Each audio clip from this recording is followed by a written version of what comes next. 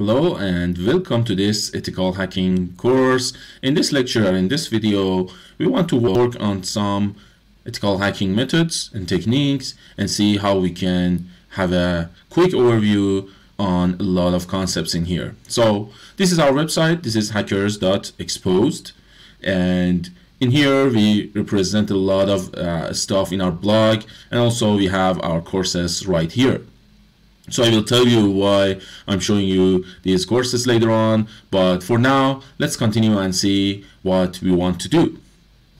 So here we are on our shell in Linux. My host operating system is Kali Linux. This is the operating system I have for many years now on my laptop.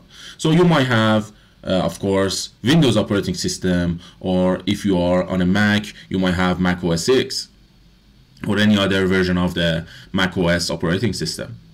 But the point is, we want to work on a virtual machine. So let's see, nano steps, let's say nano is a text editor in Linux. And okay, we might have Linux OS, we might have Windows OS, or we might have Mac OS. In any of these three operating systems on our laptop, we can have two solutions for the virtualization. So the first one is VirtualBox, which is really cool. The second one also, which is also cool, is VMware.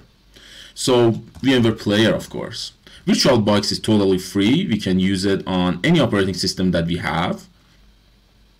And VMware Player also is the home edition of the VMware software, and we can use it for our purpose in this course in here. So let's continue and see what should we do. So before moving forward, I just wanted you to have a tour over what we want to do in this ethical hacking course. We want to have our attacker machine set up. So let's go to the steps again. So steps, first is set up the, let's say, virtualization tech. Second, we want to install our attacker OS, which means the operating system that we want to use as an attacker in our laboratory, of course, as an ethical hacker. So it's going to be Parrot Security OS, or it can be Kali Linux, of course. Both of them are great. This is newer than Kali Linux. They have some benefits over each other, but we are going to install Parrot OS and refer you to our courses free videos for the Kali Linux installation. You will see what I mean. So after setting up the attacker, we have to install our victims or victim OS, something like that. We are going to install Metasploit 3, the Win2K8 version, and also Ubuntu version. So these machines are intentionally vulnerable. There's a lot of services on them we can work with. Also, we will introduce to you the HTTP environment. So HTTP environment with a lot of vulnerable machines. So these two solutions are in front of us for setting our lab environment. So every lab environment has some attackers and some simulated victims inside of it for practicing, of course. Then we're going to work on Reconnaissance. So I will say Recon, which is about detecting attributes about our target. So in every red teaming operation or ethical hacking operation, or let's say penetration testing, we have to do reconnaissance on our target. What are the names? What are the IP addresses or IP address scopes? What are the subnets? Technologies in use. So technologies in use. And a lot of other stuff. So we have to know our target. So we're going to work on recon. Then we are going to work on the next step in every ethical hacking process or procedure, which is scanning. And we're going to discover open ports, services, all that stuff. Then we go for, so let's say this is service scanning or something like that. And we are going to move forward to vulnerability scanning. And here we're going to work with NMAP. A lot of good switches with NMAP which can be used in any ethical hacking project. And for the vulnerability scanning, we are going to work with Nexpose, which is really great. As a penetration tester or ethical hacker, you have to know how to work with Nexpose, Nessus, and OpenVAS. In most of the cases, these three will do all vulnerability scanning or detecting vulnerabilities on your target job for you.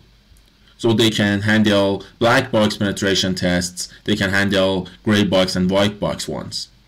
So especially Nexpose is my favorite since it has a trial for 512 targets free of any charge and also 1 month's period of time, and it can be repeated again and again. So the non-commercial use is okay with Nexpose in our environment, and we're going to register for a non-commercial license in this lecture, of course. But anyway, it needs 8 gigabytes of RAM, 100 gigabytes of let's say hard disk, and if you don't have that, I'm going to introduce to you OpenVAS, which is a open source vulnerability scanning again, on open source vulnerability scanning software, of course, and it needs 2 gigabytes of RAM and 10 gigabytes of hard disk as a requirement. And Nessus is all commercial, and I think the trial version scans 15 IP addresses, and all of them should be private IP addresses. No public is allowed. But anyway, each of them have its strengths and weaknesses. Anyway, let's continue. So then we go for exploitations. So exploitations, which we are going to use Metasploit, searchsploit, or GitHub search for finding proper exploits for our targets in this environment in here. Then we go to some ethical hacking, or let's say red teaming concepts and tools.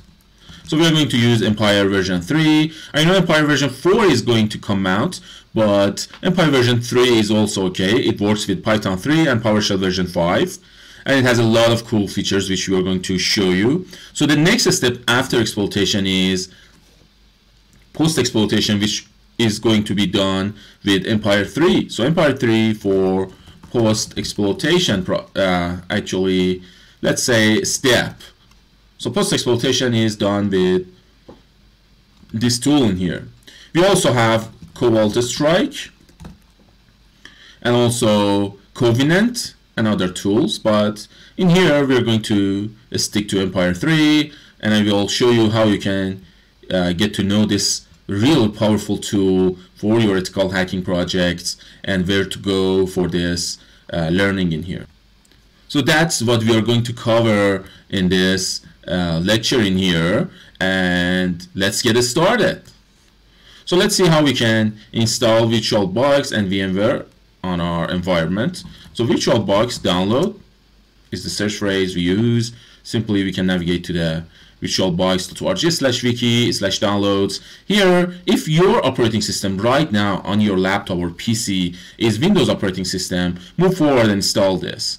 So you download this exe file right here, it's 100 megabytes, and then you click on it, next install, everything is fine. If you are on OS X or Mac OS X, you can get the DMG right here again and install it on your Mac. Of course, you know how to install it. If you are on Linux, you can either navigate in here and install whatever distribution you are on, or you can simply let me navigate to our shell. So I can do sudo apt update and sudo apt install VirtualBox, of course, and also VirtualBox-dkms. So it has some steps to follow. Let's navigate to our site, Hackerz.Exposed, and navigate down here on our ethical hacking course, right here. So it's on Udemy. You can go and check it out. It's a 40-hour course. I will explain to you what is going on in here. But for now, know that on Udemy there's a course called Applied Ethical Hacking and Rules of Engagement. Why I told you to come here? We were talking about VirtualBox, of course. So you want to see how to install VirtualBox on your host. So this is how to do it. You can, without buying this course, go and click on the preview section. So right here on the second video that is previewed, so you don't have to pay for anything. I see I'm not logged in into my Udemy account. I can see it freely of any charge right here. So click on virtual environment lecture and follow this lecture all together. It will show you how to install VirtualBox on Linux and also how to install it on Windows. And the Mac OS X version is also covered in this lecture in here. Or you might be guided through how to do it. So that's why I wanted you to see this lecture in here and follow the installation of VirtualBox that you download from this download page in here. So that's it about VirtualBox. How we install the VMware version. Let's open another tab and search for VMware Player Download. I'm intentionally showing you the searches because searching in ethical hacking is really important. So VMware Player, let's see what do we have. So you have to know how to search for what you need, search for your errors. So here is VMware Workstation Player, which is free of charge. As opposed to the Pro version, the player is totally free. So for Windows users, navigate in here. For Linux users, of course, navigate in here. So you see the download is started, it's 215 megabytes. The Linux is also 167 megabytes. So I canceled because I have already downloaded these files and installed VMware on my Linux, of course. So the installation is really simple. You download the file in Windows, click on it, next install. On Linux, you just download it and do chmod +x to make it executable. So VMware, blah blah, whatever the name is, bundle,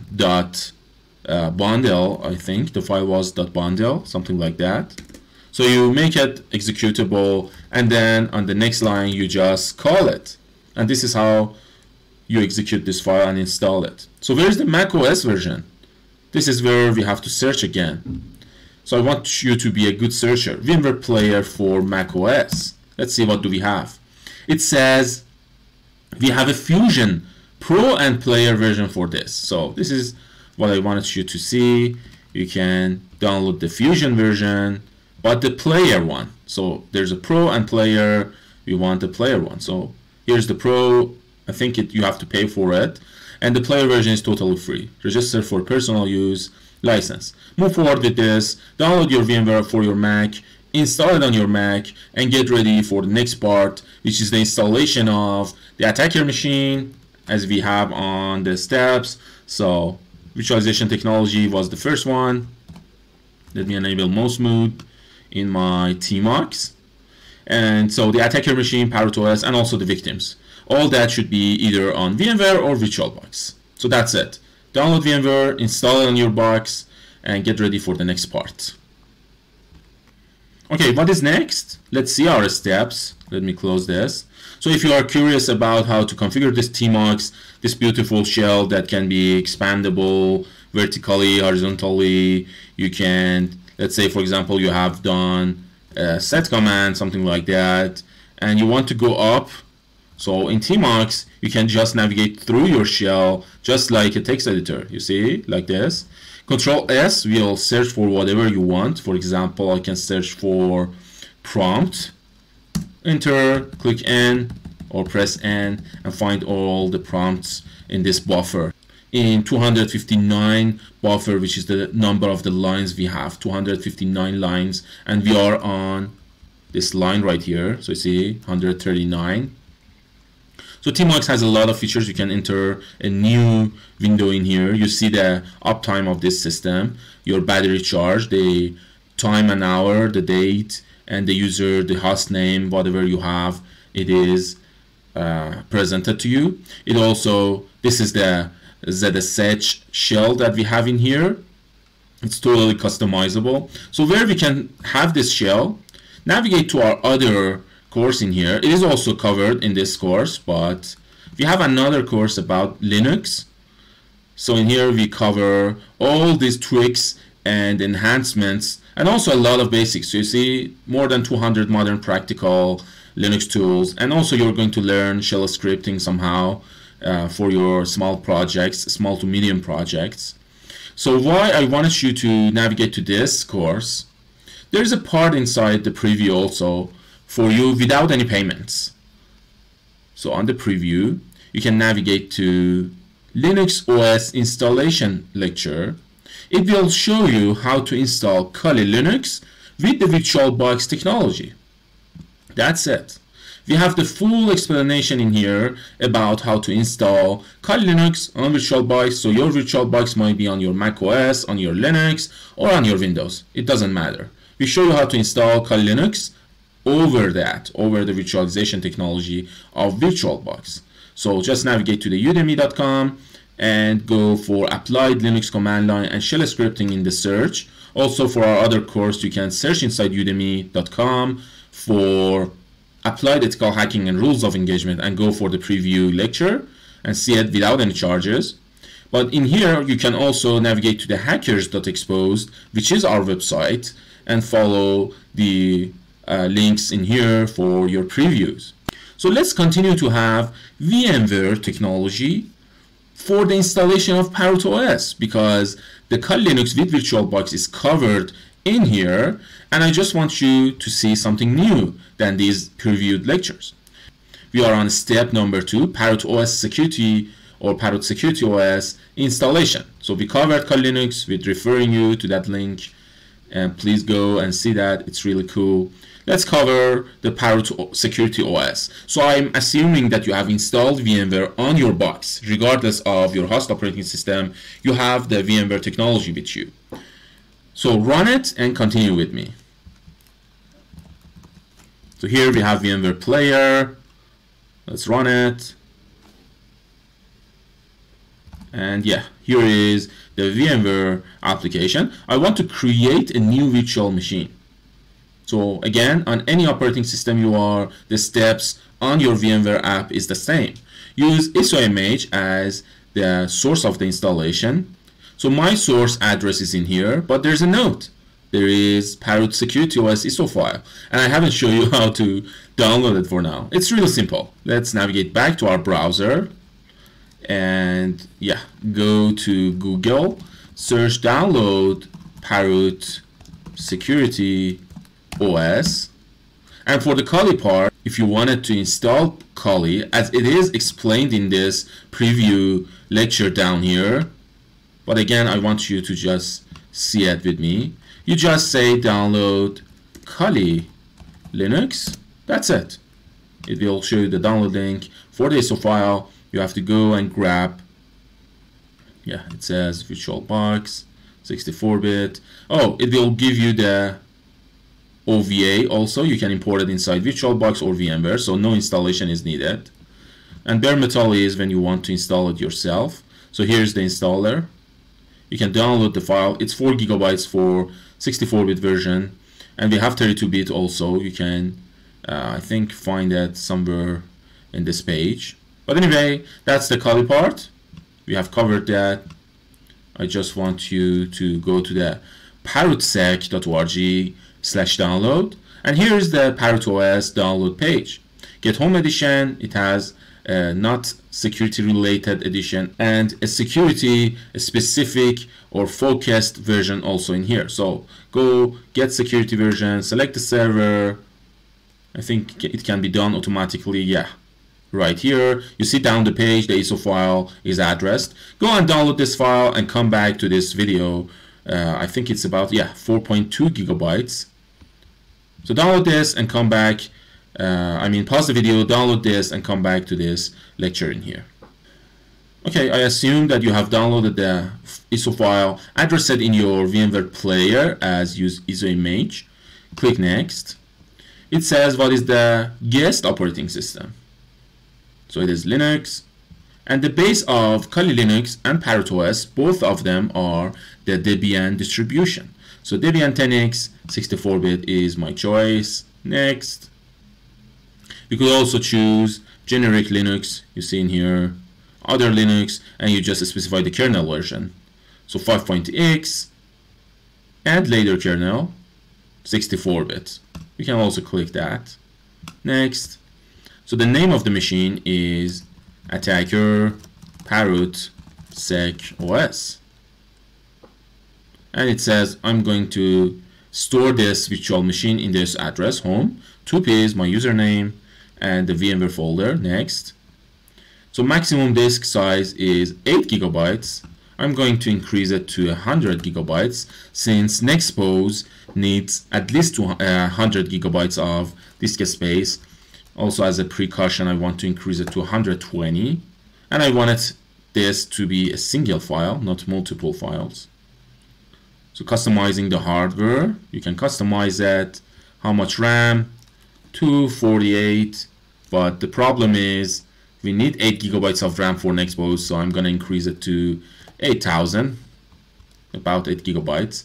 My laptop has 16 gigabytes of RAM, so it's okay to increase it to 8 gigabytes. If you don't have enough memory for this part, just enter 2048 for 2 gigabytes of RAM, and then move forward with the rest of the lectures. And for the Nexpose part, you will not be capable of installing it because it needs at least 8 gigabytes.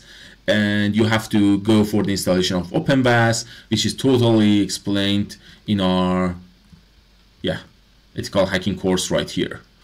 So I have the RAM, I put 8000, it's okay. The processors, it can be whatever number of processors you support. You can virtualize CPU performance counters. So the CD-ROM is simulated with this ISO file. The networking is NAT, it is okay. The sound card and others. Everything is fine. Let's move forward. Automatically power on this machine after creation. This, of course. So Control-Alt-Enter will enter full screen mode for this machine. So we have live mode, terminal mode, persistence, encrypted persistence, and others. We have install, and we have advanced options. So we go to install, standard installer, install with GTK. I think graphical install is the best. So I can press Control-Alt to have my mouse again and unpin this. So you can pin or unpin this part. This is the installation of Parrot OS again. So you see the display of this virtual machine is really small, and we will fix these problems with VMware tools after the OS is installed. You will see what I mean. The language is English, United States, American English. You choose whatever you want based on your language and desired settings. So it supports most of the languages. So it's detecting the network hardware. It says enter the root password. I put the password of password for now. Enter it again, password of password, next. Okay, you have to create a user, so Parrot OS will work with that. For the name, I want to enter Hackerz, something like that, or Hackerz.Exposed, which is our domain. You can put Kevin, Michael, whatever you want. The username, I want it to be Hackerz. Yeah, it is accepted. So choose a password. I put the password of password again. You put a strong password if you want. So the time zone be Eastern, no problem. Continue. So it's detecting disks.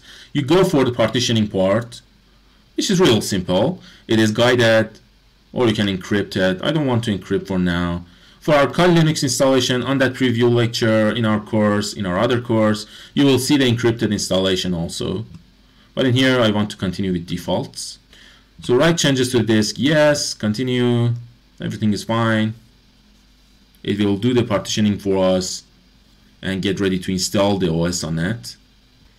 So you see installing the system, it starts to transfer all the files as the kernel of the Linux, the core system tools or packages that is required for the Linux OS to be up and running, and also a lot of secondary tools or security tools for the Parrot OS for the purpose of our ethical hacking projects, penetration testing projects, or red teaming projects.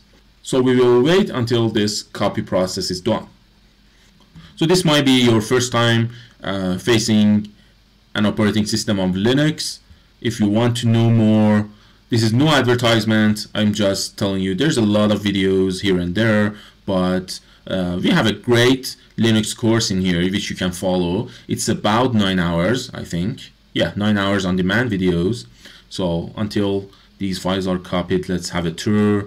So introduction to Linux shell. We will introduce to you what is kernel, OS installation, and all that. We will tweak our terminal, so our ZSH, tmux, terminator, all that is covered. We will see how to install packages, file archiving. Command line chaining is explained to you in 20 minutes, 23 minutes. So what is the system hardware time examination on Linux? So everything about Linux is in here. The disk, the file system permissions, what are they, how to work with them, the processes, the services, how to manage the users, the networking, which is really important inside Linux. We have a preview also in here. Various tunnels, how to do that. We talk about IP tables, which is the firewall. So we will teach you what are the concepts, what is filtering, NAT, Mangle, what is UFW, and all that. So we will get deep on Sysdig. So Sysdig is another package that will help you to have deep system visibility. What is going on in my operating system, in my Linux? So a lot of heavy concepts are covered at the last sections. So we will move forward to, as I told you, the Sysdig part, the shell scripting part. We will write shell scripts, and also what are the Windows subsystems or VSL, WSL in here. There's a lot of good concepts covered in this course which you can follow. Yeah, let's go back to our installation to see what is going on. Still copying data to the disk. So I will pause the video and come back after the installation or the copying of data to the disk is done.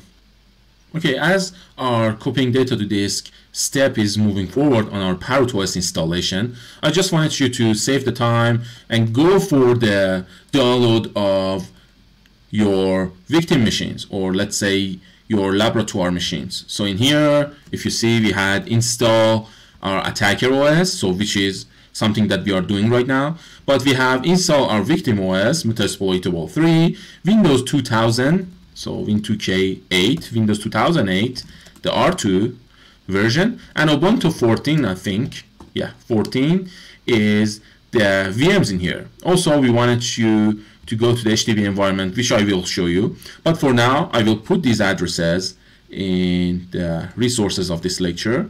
But navigate to this address, app.vagrant.up.com, Rapid7 boxes, Metasploit 3, Win2K8, for the Windows 2000 R2, and the same address, Metasploit 3, Ubuntu 14.01.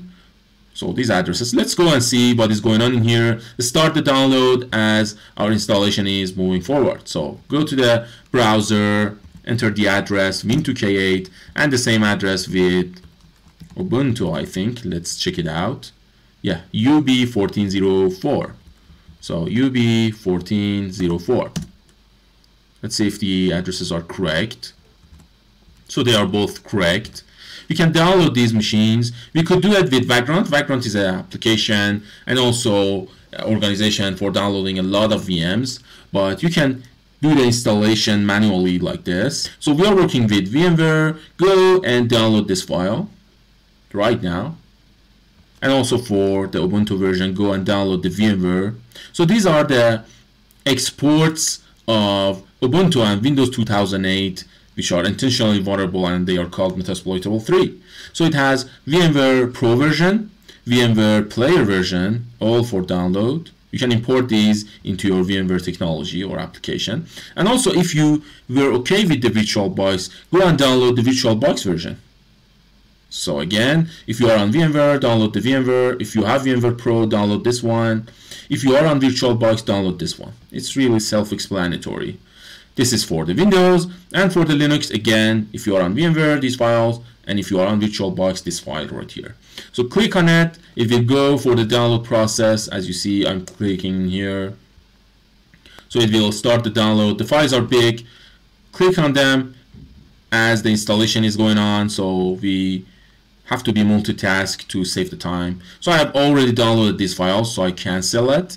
Pause the video and come back here after your downloads are done.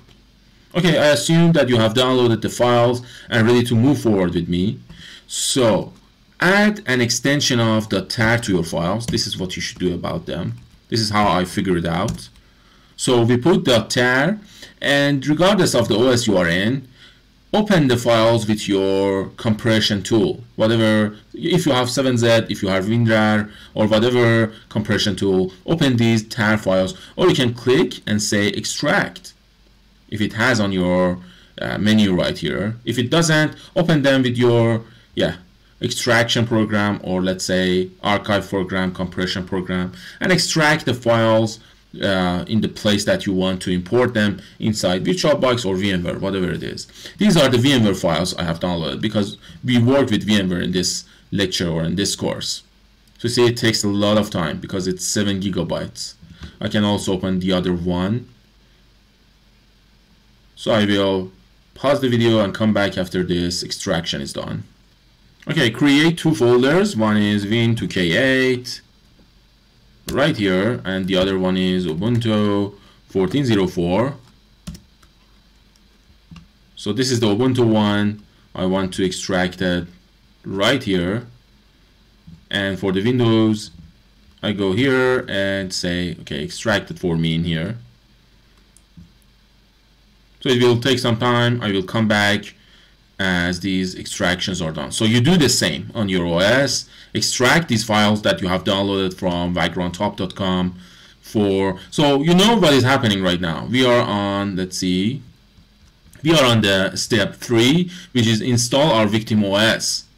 So we are setting up our lab environment. This is what is happening in here.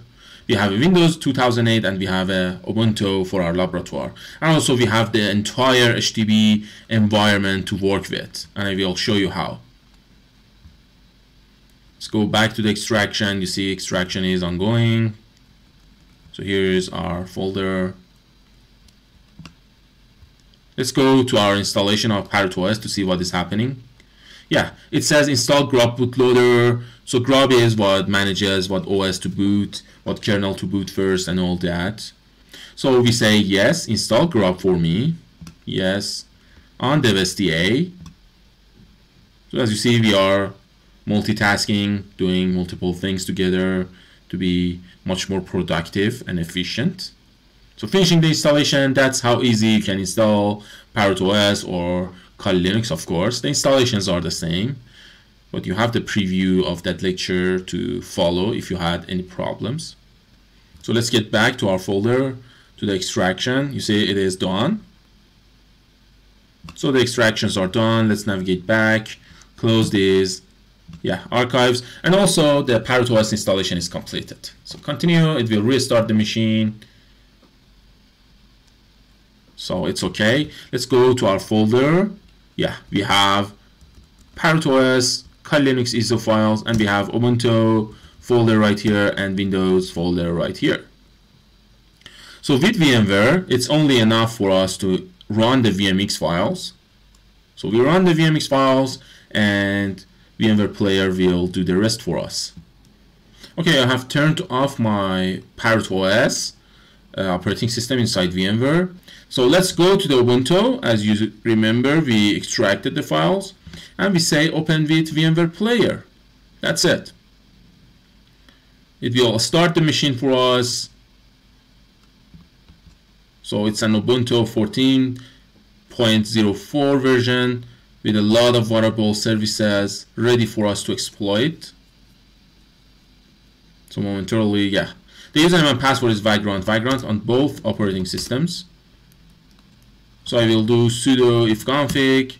You see the IP address is 192.168.85.131. So let's note that right here, the Parrot attacker machine. So 192.168.85. This was 130. Let's copy this. Ubuntu Meta 3 machine is 1, and of course I think the Windows 2008 Meta 3 machine would be the next IP based on DHCP technology or protocol. So that's it. These are our IP addresses. Let's turn off this machine for now. Yes. So let's power it off. It seems to have problem. Power off. Yes. And go for the Windows. So right here, go to the Windows folder, and say run VMX file with VMware Player. I personally like VirtualBox over VMware, but in here we just wanted to have a different way of working with technologies regarding virtualization.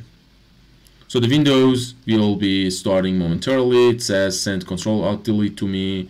I can enter administrator or vagrant. Both of them are administrator users or join to the administrator group. The password of both are vagrant. And as you see, it is up and running. So I close this one, open another, let's see, VMware Player. And you will see our machines are imported. We have the profiles. Everything is fine. So Parrot OS, Metasploitable this, and Win2K8. So for the Ubuntu one, let's see the settings. So it has 2 GB of RAM in my environment, 1 CPU. The network adapter is NAT. Everything is fine. Hard disk was 40 GB. So the Windows machine is preparing my desktop. So the Windows OS is also up and running and ready to be exploited or do ethical hacking techniques on it. So power off this one, yes. And that's it. We have the VMs set up and we are ready to go for the next steps. Okay, so we wanted to have HTTP environment with us. So I want to explain to you what it is. So HackTheBox or HTTP is, HackTheBox.eu. This is the environment that will give you a lot of options to work with. It has a lot of machines, a lot of challenges to work with. You see, you do an OpenVPN connection to their environment after sign up. It is totally free. It has some subscriptions for various types of features, for retired machines, for professional laboratories and stuff like that. But there is a lot of free machines, challenges, end games, and a lot of stuff to work with. So on our ethical hacking course, we have a section about doing practical pen tests with CTFs. So you see in here, we will work on a lot of machines inside HTTP. We have a preview also for one of them, which in this video, we write a powerful Python script for doing exploitation on one of the machines. It will do some brute force and also injection at the same time. So there's a Python code or coding going on in this video, as you see in here. So we are solving a machine inside HTTP in this lecture in here. But let's continue with our laboratory in here. We have a Parrot OS, we have Ubuntu and Windows 2008 all together. So we will continue on Reconnaissance, working with some cool tools and see how we can extract information regarding our target. Okay, one of the steps in any ethical hacking project or procedure is to do reconnaissance on the target, or they say let's do recon on this target. So reconnaissance is about finding what we are facing in this project, which means what are the domains, what are the IP address scopes or network scopes, what are the services in use, what are the emails, the technologies, whatever you can gather from your target without actively doing or sending packets or stuff. So that is called reconnaissance. As much as information as you can is gathered in the reconnaissance step from the target. So we have multiple online websites that will help us to do that, do the reconnaissance step. But in our other course, which I addressed at the beginning of this video, we have a section for reconnaissance, and there we will explore the OSINT framework with a lot of resources and tools on it, which will help us to find important aspects of our target. I mean, as much as information as possible from our target. But in here, I want to show some of the interesting queries that we can do on online sites which have a lot of information on them. So the first one, as you might have heard, is Shodan. So Shodan is a website that gathers information from the internet, especially vulnerabilities. So let me do this English. And we have, so Shodan might be known. But we have a GitHub, so github.com. I want to search in GitHub for awesome Shodan queries to demonstrate how powerful Shodan can be. So this repository, Jake Jarvis, has some of the interesting queries that is possible on Shodan. It's somehow old, about 1 year ago or something like that. Yeah, 14 months ago, but still effective.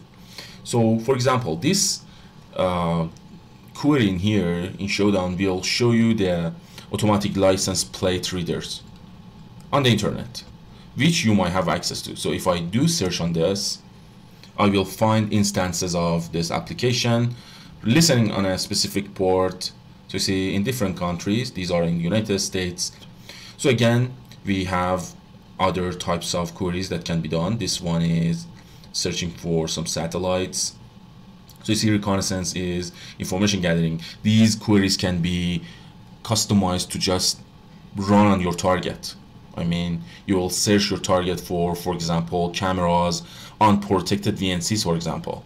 We can customize or direct this query to our customer. But in here, we are just generally running on the internet to see if the query has outputs. So in here, you can find unprotected VNC appliances or instances on the internet. So you see, we can just get into these VNCs as easy as that because they are not protected with any passwords. So let me do the search. And here it is. As you see, authentication disabled on this IP address. So if I do VNC to this IP address in here, I will be on its console. I mean, I will have VNC console access, which is unauthorized right now. We don't have authorization to do login on these or VNC access on these servers. But anyway, this is just a demonstration of how powerful these online websites or big data databases can be when you want to do reconnaissance on your target or on your customer. So you see a lot of other queries are available to you. You can find the MongoDB appliances on the internet. So you see this number of databases are detected on the internet, or Mongo Express web GUIs. So imagine that you have a vulnerability on this web GUI and you want to find the instances of your customer, instances of Mongo Express, and then go for the exploitation. So this is where you go. You go to the Shodan, do your query, but you direct it to your customer's network, domain, or IP addresses. So, and you see Shodan gives you a lot of information, the IP address, the general information about it. So you see this is the address, the country is Denmark, and so we are not doing any active assessment on this target because we don't have authorization to, but Shodan will show us a lot of information in here, and we want to just demonstrate that. And this server is vulnerable because of this port right here, 5901. VNC service is vulnerable, and Shodan just detected this. So you are not authorized to do any VNC connection to this target, but I just wanted to demonstrate how dangerous this can be. So you want to find Docker APIs, Android devices, Cisco Smart Install. So I remember there's a vulnerability on a Smart Install of Cisco. So if I search for this, let's see, I think there's an exploit for it or a vulnerability for it. So a Smart Install exploitation tool. You see there's a tool for it, Cisco Smart Install. So imagine that you're doing assessment on your customer and they want to see if their Cisco devices are vulnerable. This is one of the queries you do right here. So I can also query that.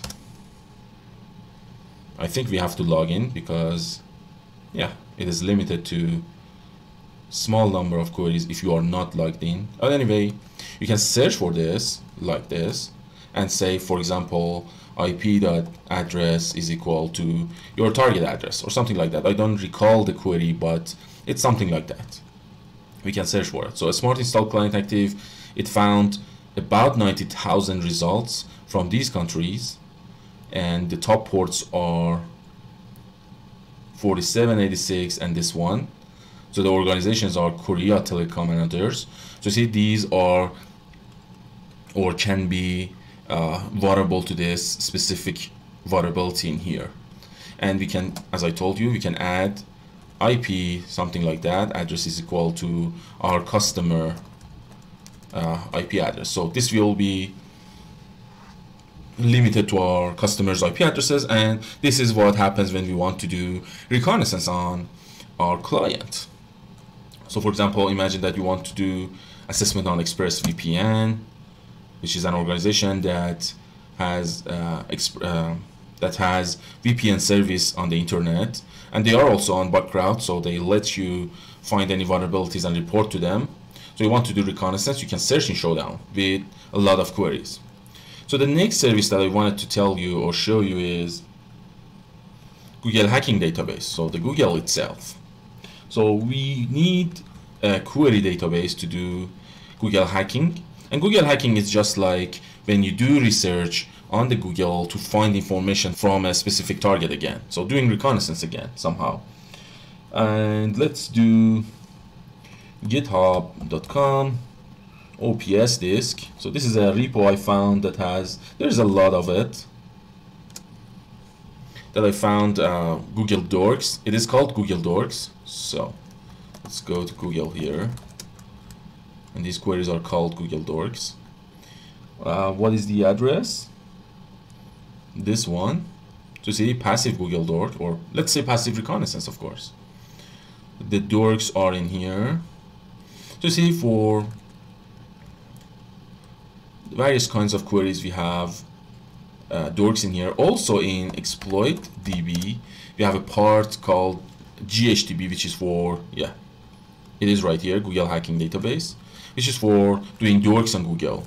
So again, you can customize these queries to your customer and do the reconnaissance with it. So for example, let's see, network or vulnerability data, sensitive directories, dorks. You see, all these dorks are for finding sensitive directories. We can customize, or we can, let's say, script these dorks and direct them to our customer, something like that. You see, all these can show you vulnerable services or stuff like that too. Let me just browse one of them. So you see, authorized keys are just accessible on this specific service, which we are not authorized to access. So for that reason, I just closed this one. Always try to stay legal. Here we just want to show that Google Dorks are powerful. They can do queries for you. So you see authorized keys again, and we are not again authorized to access. But in here on Exploit DB, which contains a lot of exploits, articles and stuff like that, you can do Google hacking searches. So for example, here I want to search for SMB. So here, file containing juicy information. I can open this dork, it will have explanations and stuff, but let's say passwords. I want dorks with passwords. So Excel files on the internet with password.xls name on it. So it says the dork is this. The description is the Google dork lists out sensitive information. So again, don't run this on the internet. You are not authorized to do that. Just you have to direct this, for example, on your customer in URL customer.com, something like that, if you're authorized to testcustomer.com. So I'm just showing you how to do these reconnaissance on your target. So this is all passive, and by passive we mean we don't directly work with our client, work with our target. So let's see if any password files are accessible.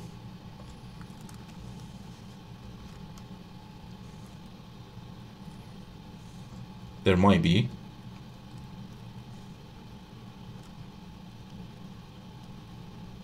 So there might be a file on this page or something on this page. We had an SMB. There are SMB configuration files, including information about the network, trust relationships. So this is the dork that you should use. Let us do that.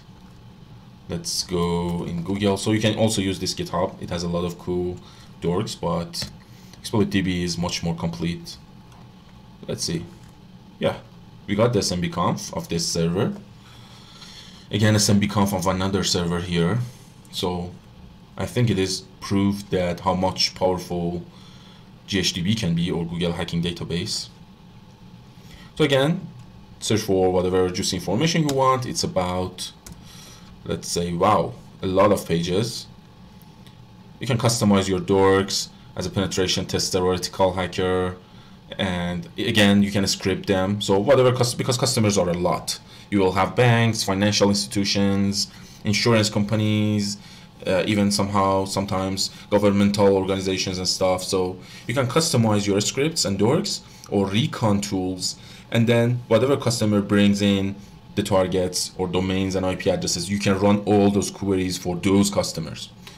So I hope this makes sense.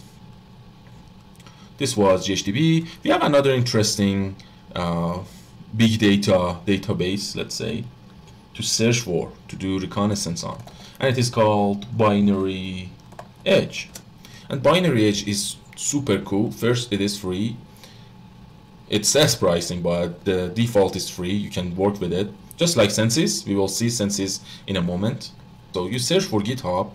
Sometimes searching in Google is really important. You should learn to find whatever you want. You can say GitHub, and then you can say Binary Edge cheat sheet. So here you see the Binary Edge cheat sheet. As simple as that. With a simple search, I got what I wanted. After this, we will go to Census, which is another database. Okay, product, OpenSSH. Search inside the banner. Let's start from the beginning. Port open, binary uses modules that mean, for example, for RDP. Port 3389 means show me the open ports on this port on the internet. You will get type RDP, type service, and stuff like that. So we can do that. With this, we can search. Let me see. app.binaryedge.io services query is equal to this, but we should sign up. Let's do a sign up quickly. Okay, I have done the registration. You just give it an email with your main email or temporary email, something like that, and then you can click on this, and we'll do the search for you, the search query. So this will show us all the open ports of RDP 3389 on the internet.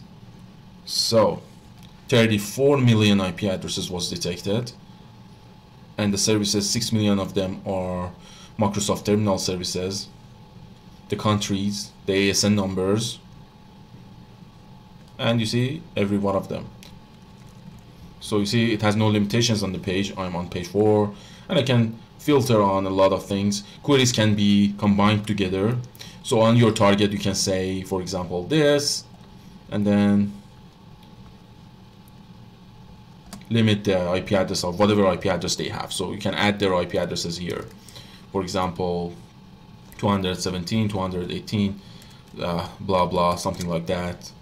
And we'll do the query on these IP addresses for you. So this IP address does not exist, I think. Maybe the subnet will come up, but anyway, direct these queries to your target, to your customer. Product version for Nginx, looking for SCADA in a specific country, firewalls. So looking for Citrix VPNs, Pulse VPNs, Palo Altos, looking for Cisco's with web access. Okay, these queries are really gold, because we should do a lot of scanning and a lot of active reconnaissance to find this information on our customer, but this will give us the whole data with a simple query, especially with these cheat sheets. So bluekip is a vulnerability on RDP.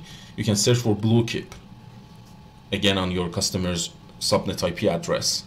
So all these IP addresses that you see in here, all these about 400,000 IP addresses, are vulnerable to this bluekip vulnerability.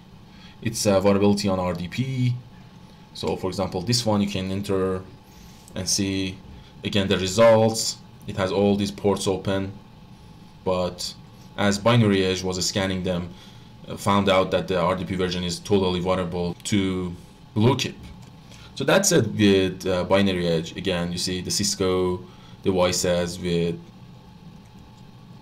web access are shown to us with this query. You can do a lot with this Binary Edge. Let's go to Census. So Census is the next reconnaissance tool or online reconnaissance tool that we can use, which is really great. I use it in my projects, especially in red team projects or ethical hacking projects, but You see, for example, on expressvpn.com, you can do a search on it and find all the servers with ExpressVPN on their certificates, on their IP address with information. So you see, without any scanning, without any active scanning, I get this amount of information about this target. If we imagine that we are authorized to test ExpressVPN, of course, which we are, because it is on Bugcrowd and a lot of its servers are authorized to be tested under Bugcrowd terms, of course. But anyway, here we can search for example, YouTube. You can find a lot of things. You can search on hosts, on certificates. I myself do this. For example, I put my customer's IP address, something like that. For example, this is an example. I give it the CIDR range and go for whatever I can see from them. So I first do the search to see what open ports exist. So this one doesn't exist. Let's make this range a lot bigger, so /16, to see if we can find anything. This is just an example. So the services, around 800 HTTP services, this amount of SMB services. So for example, the first thing that I go for are the variable webs and SMB services, of course. So these two are really important. You can go for FTP, OpenFTPs, anonymous access, OpenVPN vulnerabilities on the target, testing the RDPs, the database says. So with these reconnaissance tools, we can get a lot of information from our customer, of course. So the last item that I wanted to show you is the ReconNG. So ReconNG is an application that can help you do reconnaissance on your target. So we do Recon-NG, and it is something like Metasploit and stuff. You can say, for example, modules search. You see, search modules, no modules found. Search installed modules, nothing was found. We can say marketplace search, and you see a lot of modules are available to us. For example, Recon companies contacts via Bing, LinkedIn, and Cache. Again, contacts with Census email addresses. So these modules are customized to be used in a, again, pentest or red team project.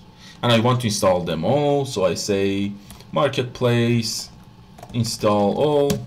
It will install all the modules for us. But in here, let me run it again. I want to marketplace install, for example, Hacker target. I want to install this module, not all of them. You can install all of them. It will take some time.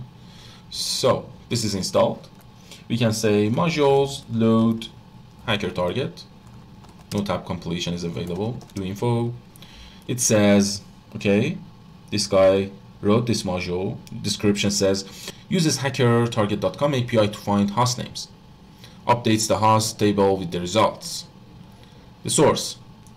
We say options set source to, for example, expressvpn.com.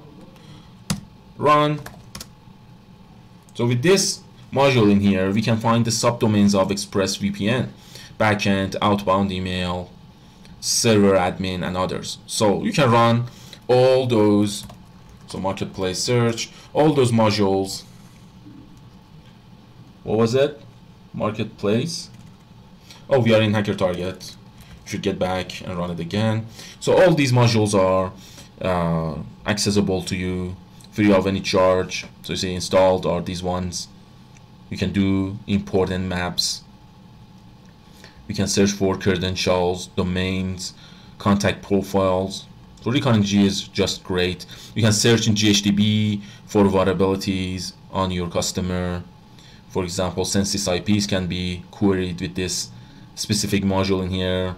This is the updated date of the modules. You see a lot of them are updated periodically. So 2021, this one, census net block. You can scan net blocks with this, SSL scan, and others.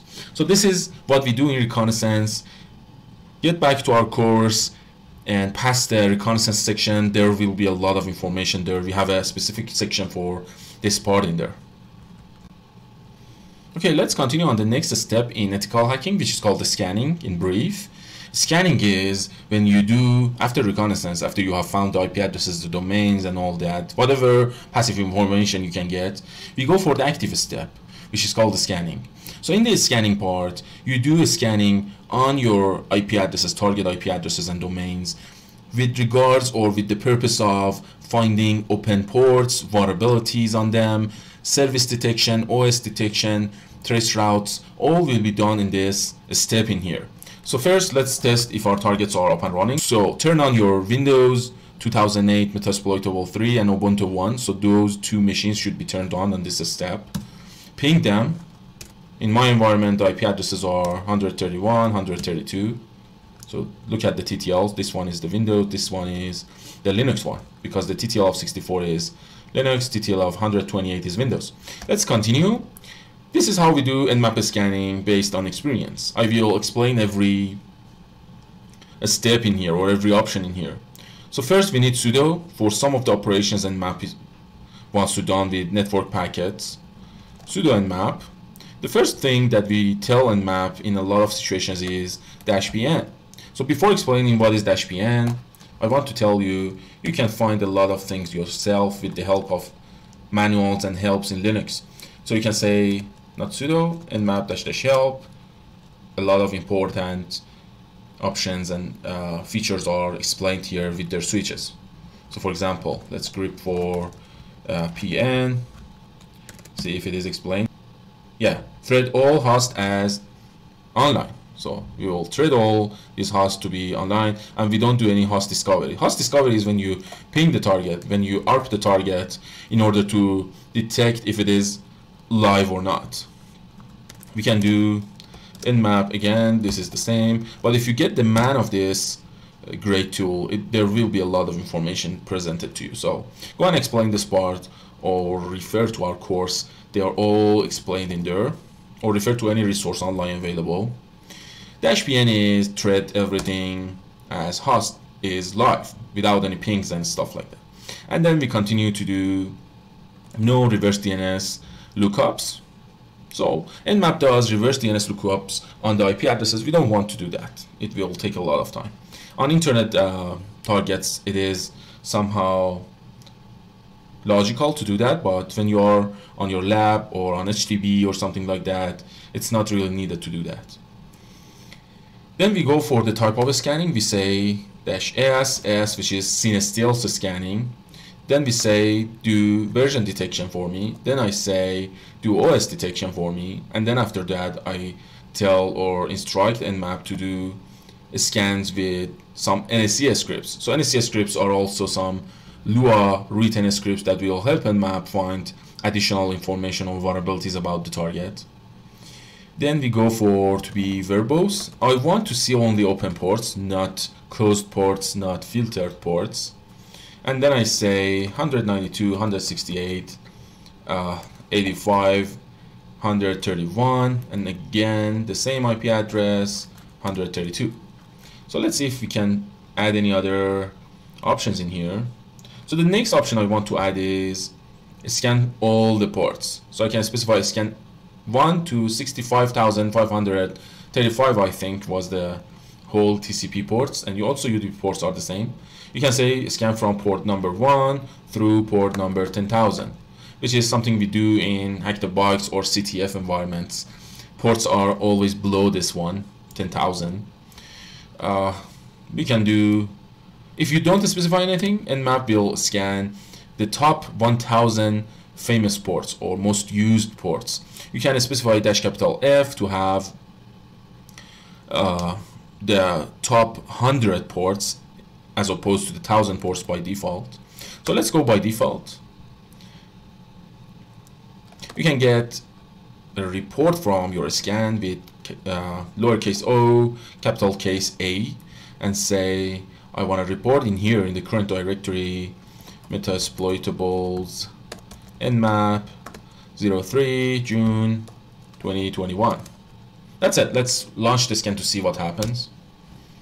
Put the password.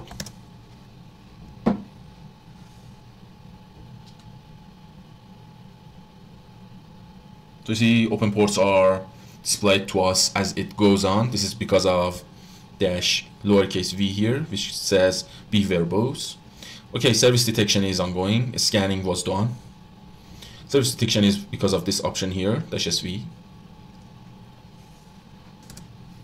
Any clicks on NMAP console will print the status, 79%. Our scan or service scan will be done momentarily. So as this goes on, Control-Shift-T. Let's zoom in. Do I have my command? No. Let's copy the command. So I need this command again. I want to do NSC scans, so it's a good idea that you see NSC scans in here. A lot more quicker, but with NSC, instead of default scripts, we specify dash scripts and we say vul.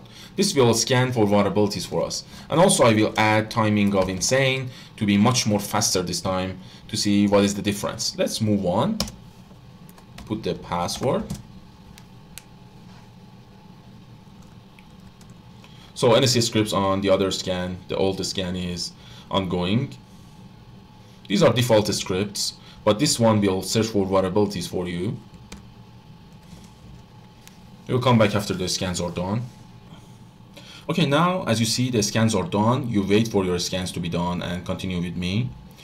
So here, NMAP scan report for this IP address, host is up, the port 21 stayed open, service FTP, the version of the service. So these have a lot of explanations to do. You have to search for the version for the CVEs, how to search for the exploits. Everything is analyzable and researchable, which you should learn how to look for it. The port 22, port 80, the file names that are detected. So these are NSC scripts results.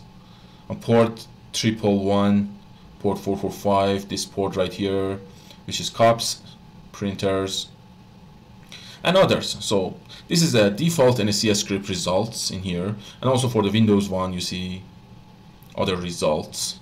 We have results in here. The type of the OS is also detected at the end right here. It's a general guess, but in here service info Windows Server 2008 R2. So the Windows OS version is detected. Was the Ubuntu one detected too? Let's see. Here we are, yeah, right here. From this banner you can understand that it's an Ubuntu 14.01.04, but device is general purpose, running Linux this version. So these are all nodes. From the kernel you can understand if you are facing an updated Linux or server or operating system, or you are facing an outdated one, which can be exploited in a lot of ways, also in a privilege escalation way, after you get an initial access to the target. So there's a lot to this. We have the Windows results and other information here. If you get LL, you see here we have Metasploitable reports in here. So less on the NMAP report. There's a way you can transfer the XML file to an HTML and have that on your pentest report. So here is the NSC script with vulnerabilities. You see it's completely different. It will search for vulnerabilities for you. Again, version detection and stuff, but some enumeration is done on the directories. We have possible vulnerabilities. You will see momentarily because we used the script vul. So you see the COPS has vulnerabilities in here. 3 vulnerabilities are indicated.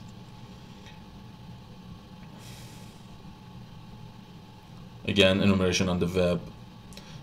The web service has a DOS vulnerability, which might be false positive. Moving forward to the Windows one, MS12.020 vulnerable, which is blue kip on RDP. You see vulnerabilities are detected. MS12.020 again is reported. Again, another vulnerability on this TLS. So there is a lot into this, which I highly recommend you to, if you are interested, get in touch with us and find out the longest story with us. Exploiting these services takes a lot of time, so We just wanted to be quick in this video, and that's how we go on in here. But generally, you should search for the vulnerabilities within NMAP and also vulnerability scanners such as OpenVAS and Nexpose. We will demonstrate Nexpose here. Nexpose is much more security defenders style, but OpenVAS is much more hacker style. It will teach you how to break into the systems. But also Nexpose does that with, again, a lot of other reports beside showing ways how to penetrate the target.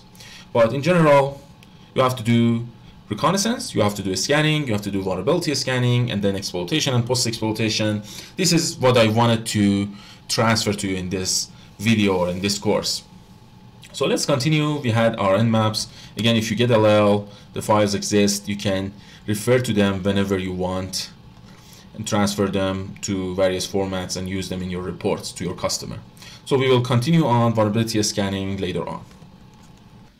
Okay, let's continue on the installation of our vulnerability scanner, which is called Nexpose in here.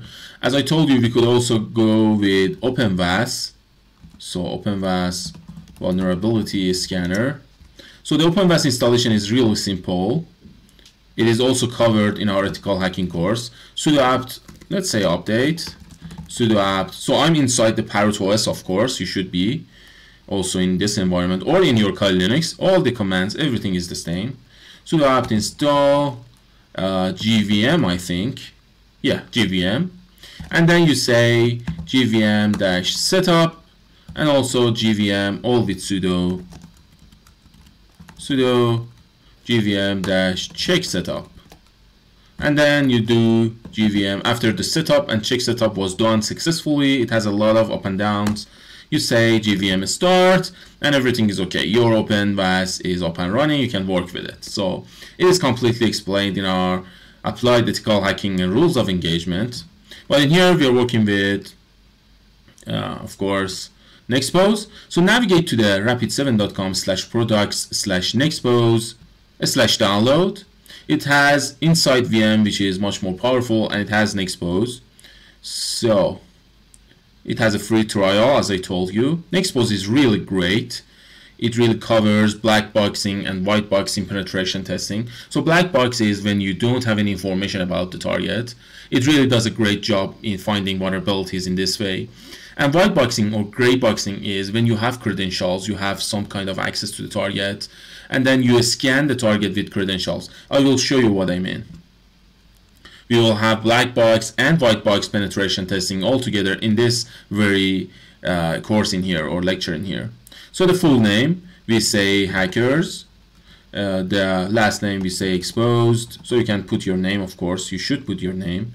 And I do navigate to mail.tm and actually copy this temporary email. You can put your Gmail. I think Gmail is not accepted. You have to have some kind of, yeah, let's say test@gmail.com. It's not going to be validated, for example. So you should put some kind of organizational email or some kind of temporary emails in here. The company is something or testing. This is for testing purposes. And I put some default telephony in here. I don't want to get anything. I just want to test the software and present it in here. So no production use is actually done in here. It will investigate my email and my information, and then yeah, I can go for the download of the Windows version 64-bit or the Linux version. So you see down here Rapid7 setup -Linux x64. So go for the download right now and get this bin file for your Parrot OS to be installed in here. And also in this temporary email or your organizational email, you should wait for a license for a 1 month or 512 hosts actually limitation of license in here. So it will give you a serial number that you can enter inside your Nexpose installation, of course. So you see the license is presented to us. I will use this license, so it cannot be used by you, but you get another license for yourself, either via this temporary email or within your organizational email. So pause the video, go for the download of this file, and come back in here. Okay, I assume that you have downloaded the file. Let's navigate to the downloads. I have downloaded also the file. So sudo Let me just open another tab, paste the license so we have it. Sudo /, first you should make it executable, sudo chmod a+x this file. So all this Linux tricks and concepts are covered in our Linux course, of course. And enter this one, sudo /, the name of the file. So we are installing our actually vulnerability scanning software in here. So next, it's really easily installed. It's going to be installed in this address. The port, change the port to 5431. Move forward, the name is Hackerz.Exposed. Company is something. Username is Hackerz. Password is the password of password. It's very weak, no problem. Next. Initialize and start after the installation. I don't want to do that. Next. So go for the installation and come back after this loading is done. Okay, as you see, the installation is complete. You can navigate to it through this address. So can we copy it? 3780, so HTTPS localhost 3780. You have the address in here and finish. And you see the service is not up and running for now. So let's close all that. Navigate back in here, cd to the opt rapid 7, NSC, we don't have it, Nexpose NSC. So here's the address that we should run the core of the program. So sudo nsc.sh, and of course I should put /nsc.sh. And then after the program was up, I will enter this license in here. So it will take a lot of time to start. It has a lot of updates to get and stuff like that. Let's run it to see what happens.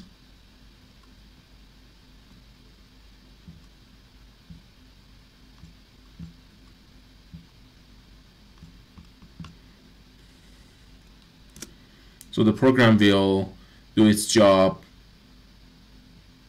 downloading a lot of stuff, setting up the environment, and will ask us for the license key momentarily.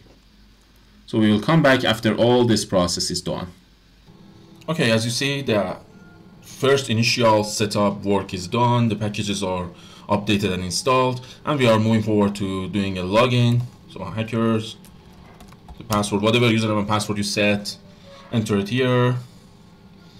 So it will ask us for the license serial number, and I had to change the serial number or license number for some reason, so I copy the new one. You just enter your email serial number. You see it asks for the activation key, paste it, click activate. So it will activate your license along with updating a lot of packages and vulnerability definitions, policies and stuff like that. So wait for it. It will download a lot of packages. You see it is downloading update ID something and an access token for downloading that file. All that will be done. Here will be a message, and we will come back after this part is done.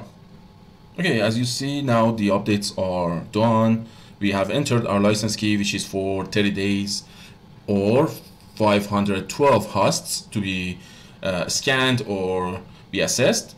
So let's move forward and log into the application and see what is going on. The username was Hackerz. The password was password. And let's have a tour over this great vulnerability scanner. So you see, this is the dashboard of this application. You have the risks and the assets over the time. You have your sites, the scans that have been done before, the asset groups, asset tags, and stuff like that. So the first thing that I want to show you is notification area. If you go here, it will redirect you to the Rapid7 website for buying this application, of course, and having a better version there, because this one is limited to 512 hosts or 1 month of usage. Well, you can reactivate this license again by requesting another license, just how I told you to do that, and get another license in your email, enter it where I will show you here. So this says the security console has been updated for the new vulnerability coverage, which means we are updated to the latest updates. So we go to the news content. This will show us some information regarding that we have the latest updates, but these lines in here will redirect us to the admin page. On the admin page, we have a part called administer. In the administer, you see we have the version information and the updates. So you can click on updates, start. If you come back to the console, you see it will search for a lot of new updates and stuff like that. So one note, let me Control-Shift-T, sudo systemctl status Nexpose. So if you run this command, put the password, you see it says loaded and active is inactive, dead.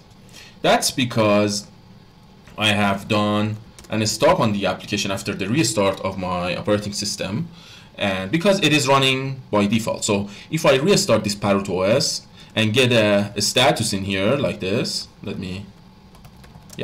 it will say that it is running on the background. But because I wanted you to see these lines in here and see how the updates are done and what is going on behind the scenes, I rather to enter this directory as you saw and run the nsc.sh application myself.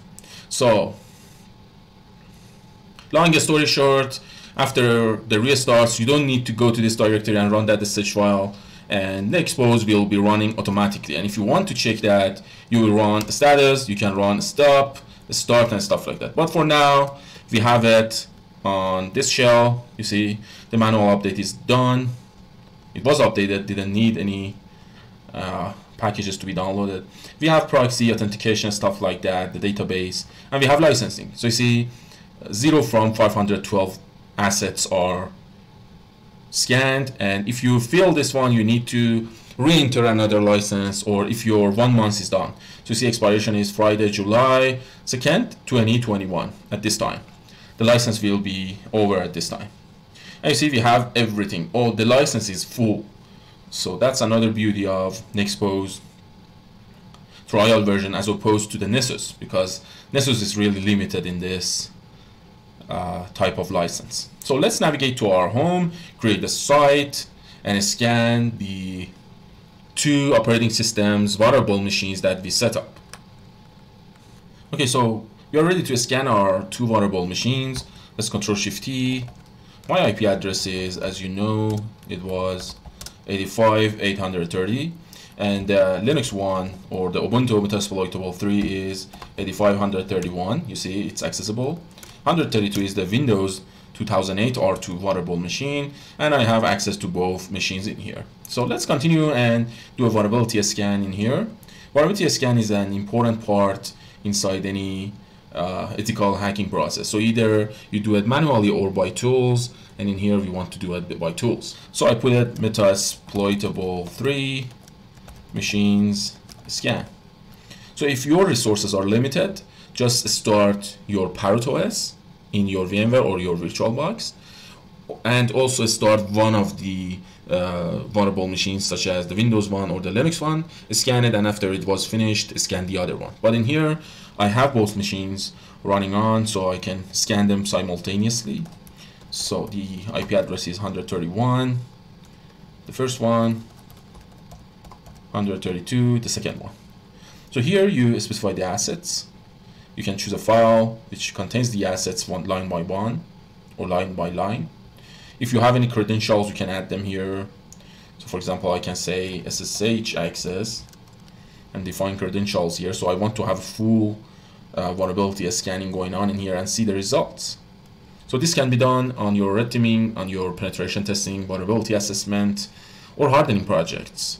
So the username is Vagrant, the password is Vagrant, again Vagrant. And it says, do you want me to do elevation with sudo? Of course, you can do that.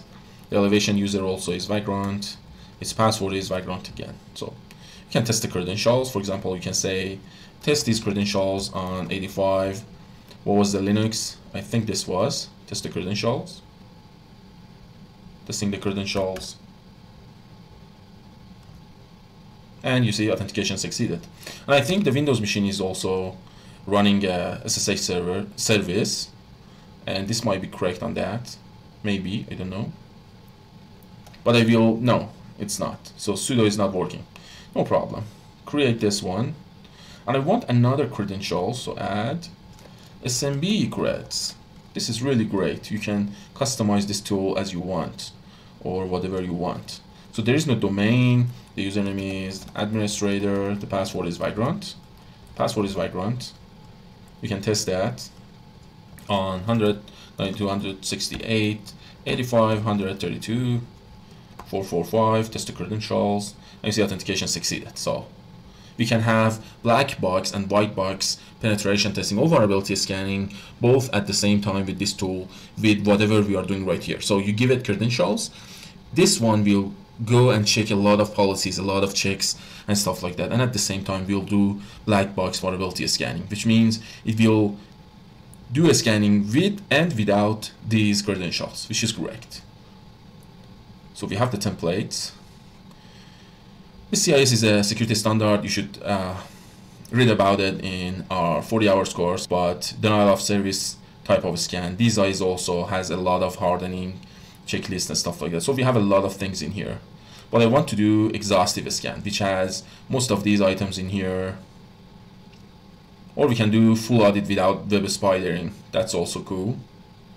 But if you go to, let's see, control and click here, if we go to managing the templates, we see the explanations about these templates, scanning templates and stuff. So let's see. So again, if you have any performance problems, turn off one of the vulnerable machines. For example, have Windows or Linux one at a time, do the scanning and stuff, and after you got the report, you can turn off that and turn on the other machine. That's simple as that. You can create your templates, or you can manage the currently created templates. So we have, you see, description for each of them, asset discovery type, service discovery, whether it is safe, what is the source and stuff like that. So CIS is policy compliance test. These is also like that. The denial of service is self-explanatory. So we have full audit. We have exhaustive right here, performs an exhaustive network audit using only safe checks, including patches, policy compliance checks, and stuff like that. Performing an exhaustive check could take several hours depending on the number of the hosts. So full audit without web spidering will do a scan without any web interaction, so it will not check for web vulnerabilities and stuff like that. So I want to do what? I want to get a copy of this exhaustive and customize my own template, which is great. We can have customized templates for ourselves and do the scanning with those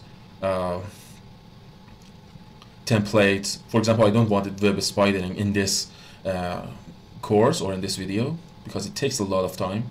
I don't want any asset discovery to happen, so I consider all the hosts live. This is due to my experience. I do that on my real projects. Currently, I'm on a project for scanning thousands of services and hundreds of servers for my client. So this is the tool that I use. CNSTLs, all the possible ports. For the UDP, that was for the TCP. For the UDP, you can check for the well-known ports. You can say do NMAP service detection for service detection, of course. It will take some time. Discovery performance, vulnerability checks. So you can say perform safe checks. If you click on that or check this item, it will send denial of service or buffer overflows to the targets, which might crash the target. There is explanations all over here. Include potential vulnerability checks, which will give us a lot of other potential vulnerabilities. We can correlate the checks, and we can use Metasploit for doing the checks. So there's some items in here for scanning databases, mail services, and stuff like that, DHCP servers, telnet servers. We have policy-based scannings, so there are no policies available to select because, yeah, policy is not selected for this type of scanning here. Let me see. So we don't have any policies in here. But there is CIS, there's DISA and other stuff. So Windows domain policy checks, Unix policy checks, and all that stuff. I don't want to get into that for now and keep this as small as possible because it's a mini ethical hacking course. That's it. We have our template scan, so do a refresh here. You will see exhaustive copy. So that's it. We have our template. We can move forward. You can have multiple engines. For example, we can install multiple Rapid7 Nexpose scanners and transfer the jobs to them. You can use the Rapid7 cloud also for if you have the license, of course. The others, the schedule, so you can schedule your scans every week, every month, every day to happen on your assets and give the reports, compare the reports. There's a lot of things that you can do with this tool. I will recommend it for black box, gray box, white box testing, policy compliance, hardening checks, and patch management and stuff like that. By patch management, I mean checking what patches are installed and stuff like that, not installing the patches, of course. So save the scan, save and do the scan, yes. So this will happen. It will go for scanning those two vulnerable machines, and with the report of this scan, we will go for the exploitation part, which is the next part in our very course. So we'll come back after the scanning process is done.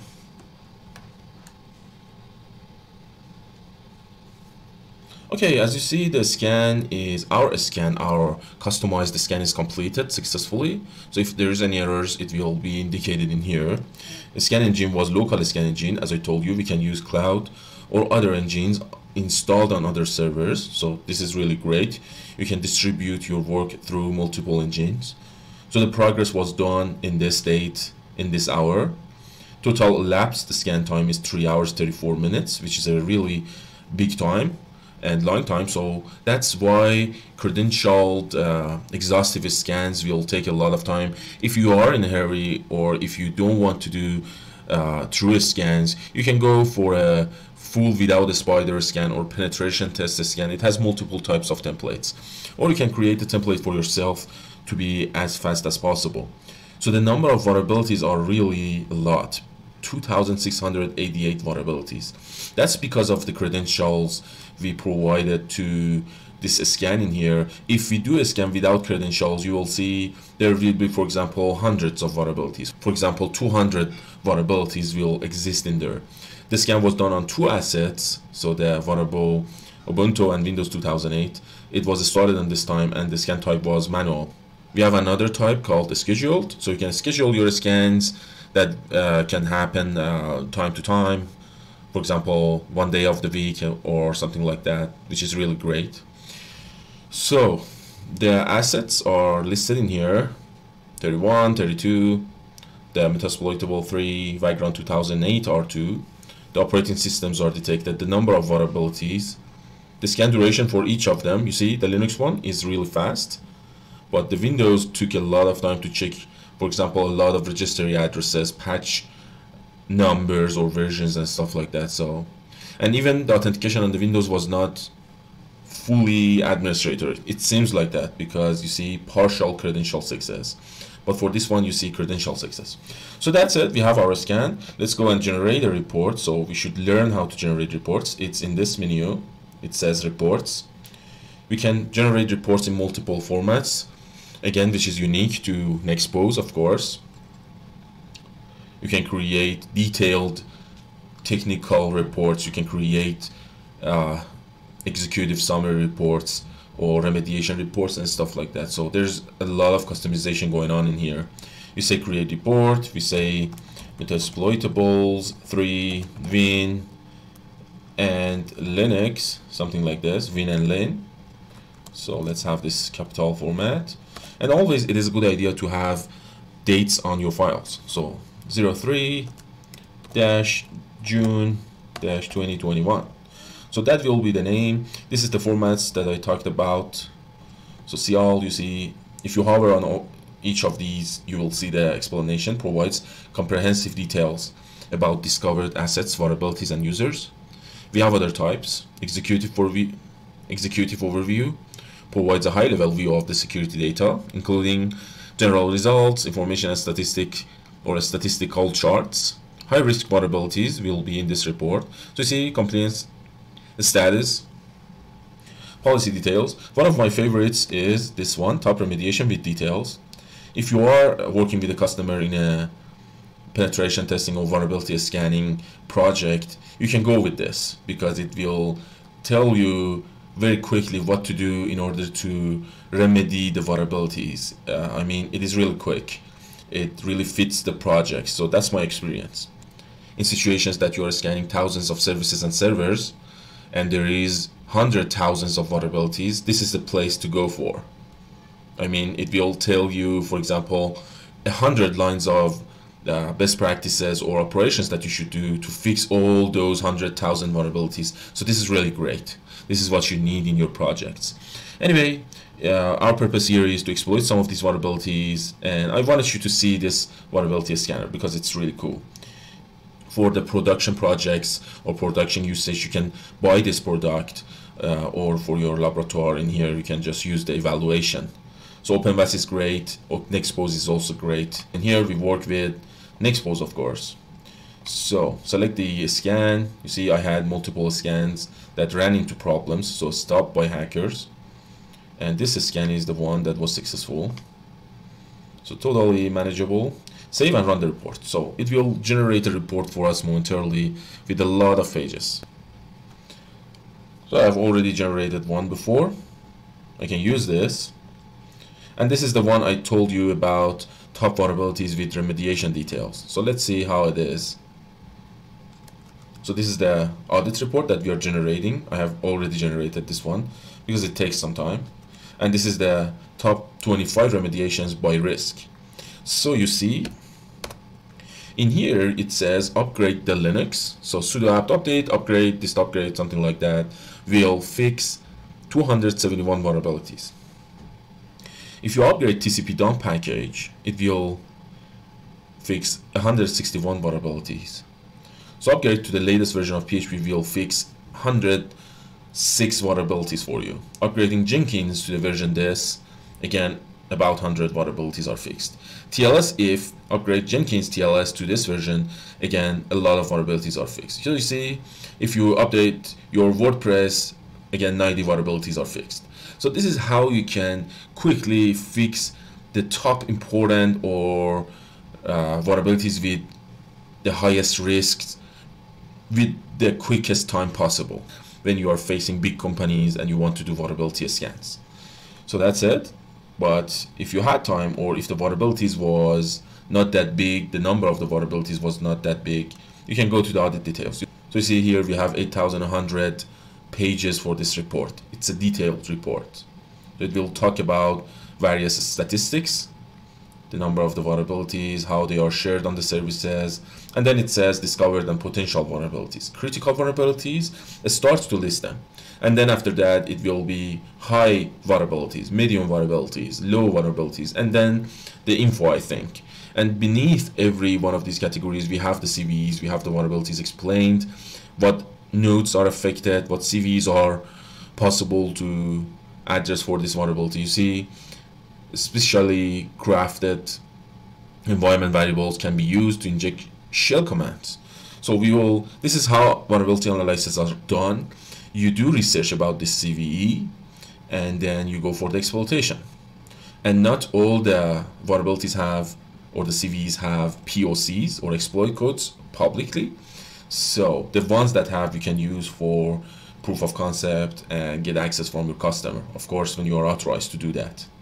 So that's how the detailed report with, you see, additional information in here, it's presented to you. So you see this vulnerability here says default administrator password vulnerability in here, and it says on this address it was possible to log in with admin, and it says welcome to access to administrator console was seen. So that's the proof that the vulnerability exists. So that's how this 8,000 pages are going on. It's a really big report. So in the next part, we will exploit some of these vulnerabilities to get access on the target with Metasploit or other frameworks, and then we go for some post-exploitation modules. Okay, now the vulnerability scan is done, the report generation is done. As you recall, we generated 2 reports with various formats. One of them was top vulnerabilities with remediation details. So see, applying 25 remediations, which will remediate 51% of the vulnerabilities and 52% of the risks. 41% of the vulnerabilities have published exploits. This is really important when you are talking to your customer or to your clients. They should know that 41% of their vulnerabilities in their environment have public exploit codes, which means they are easily exploitable on the public. So that's as clear as that. Everyone can download the exploit code and use it against them. So this is what you should explain to them. And 24% of the vulnerabilities that have malware kits also will be fixed, affecting 2 assets here. So we have the remediation, the number of the assets, and the vulnerabilities that will be fixed, and the rest of the items in here. So first, if you upgrade your Linux, 271 vulnerabilities will be fixed. If you upgrade TCP dump, if you do upgrades up to here, we have reviewed these items, but just again, so you see, if you do remediation on these 2 pages, it's only 2 pages. The number of the patches with their KB number, so you can download from Microsoft, will fix half of the vulnerabilities for you. So this is really great when you are facing a lot of vulnerabilities and you don't have time to work on all of them. So you will fix the top 25 vulnerabilities with remediation details. So if you go down, for example, this item, it says download it from this address and install the patch. For Linux, the command will be apt-get upgrade to upgrade kernel to the latest version. So details are also provided to us. But here we seek exploitation. The other report, which is audit report with a lot of details in here, it's about 8,000 pages. Don't afraid the number of the pages, because there are a lot of explanations, resources, references to other resources on the internet. So that's why this document is so big. So if I get a report of the vulnerabilities itself, I don't think it will pass 100 pages as a PDF format. So let's see, let's move forward to see what do we have in here. Metasploitable 3, this address. You see it also has the date on it. Executive summary. So the critical vulnerabilities, severe vulnerabilities, and moderate. We call them sometimes critical, high, medium, low. And categories of the vulnerabilities. We have seen these items before. So 2 affected nodes. One is Microsoft, as we know, and the other one is Metasploitable 3 Ubuntu machines. So turn on these machines. We want to exploit them. We will exploit small fraction of all these vulnerabilities on these 2 machines. And again, on our 40 hours course, we exploit all the vulnerabilities. So everything that is exploitable on these 2 machines is going to be exploited there. It is, I think, 2 hours or 3 hours of video just exploiting vulnerabilities. So it's a time-consuming job. You have to read about the vulnerabilities, search on the internet for the CVE, and see how you can exploit it. Some of the vulnerabilities and some of the POCs need some modifications to work. There are some situations and some conditions for them to work. So that's why we have that long videos on that course and this quick videos in here. So the first one is talking about injecting shell commands and this CVE right here. Let's search it inside where? Inside Metasploit. So run MSF console. This is the console for exploiting vulnerabilities. It has a lot of exploits pre-built into it. Search this CVE. You see multiple items in here. So after a lot of research and try and errors, you come to conclusion that this exploit here is accessible on this target. So the vulnerability is also called shell shock, which is about injecting shell variables to the target, but this time we will inject these variables and get remote code execution via the Apache service here. So use exploit, this item in here, show options. You see we have multiple exploits to use, 2 CVEs in here. it needs the bin path, which is correct on the target. The remote port is 80. The affected system is this address here. So let's open a Chromium or Firefox, go to the port 80 of Apache. If you refer to the NMAPs, port 80 is, let me see, let's cat Metasploitables.nmap crypt-i 80. So give me 4 lines after, 4 lines before. I want to see, yeah, 80/TCP. So let's do it like that. TCP clean run. To Control L will clean the page for you. And you see here port 80 on that target is Apache HTTP 2.4.7. So this, chances are this exploit here will work on it. So set remote host, this is correct. It needs us to specify a shell variable, a shell script, path to CGI script on the target. So if you navigate to the target, you see here some PHP files or something like that. But one hidden directory here is called CGI-bin. And if you do some word enumeration, directory enumeration on the target with GoBuster and stuff, you come to this sh file in here.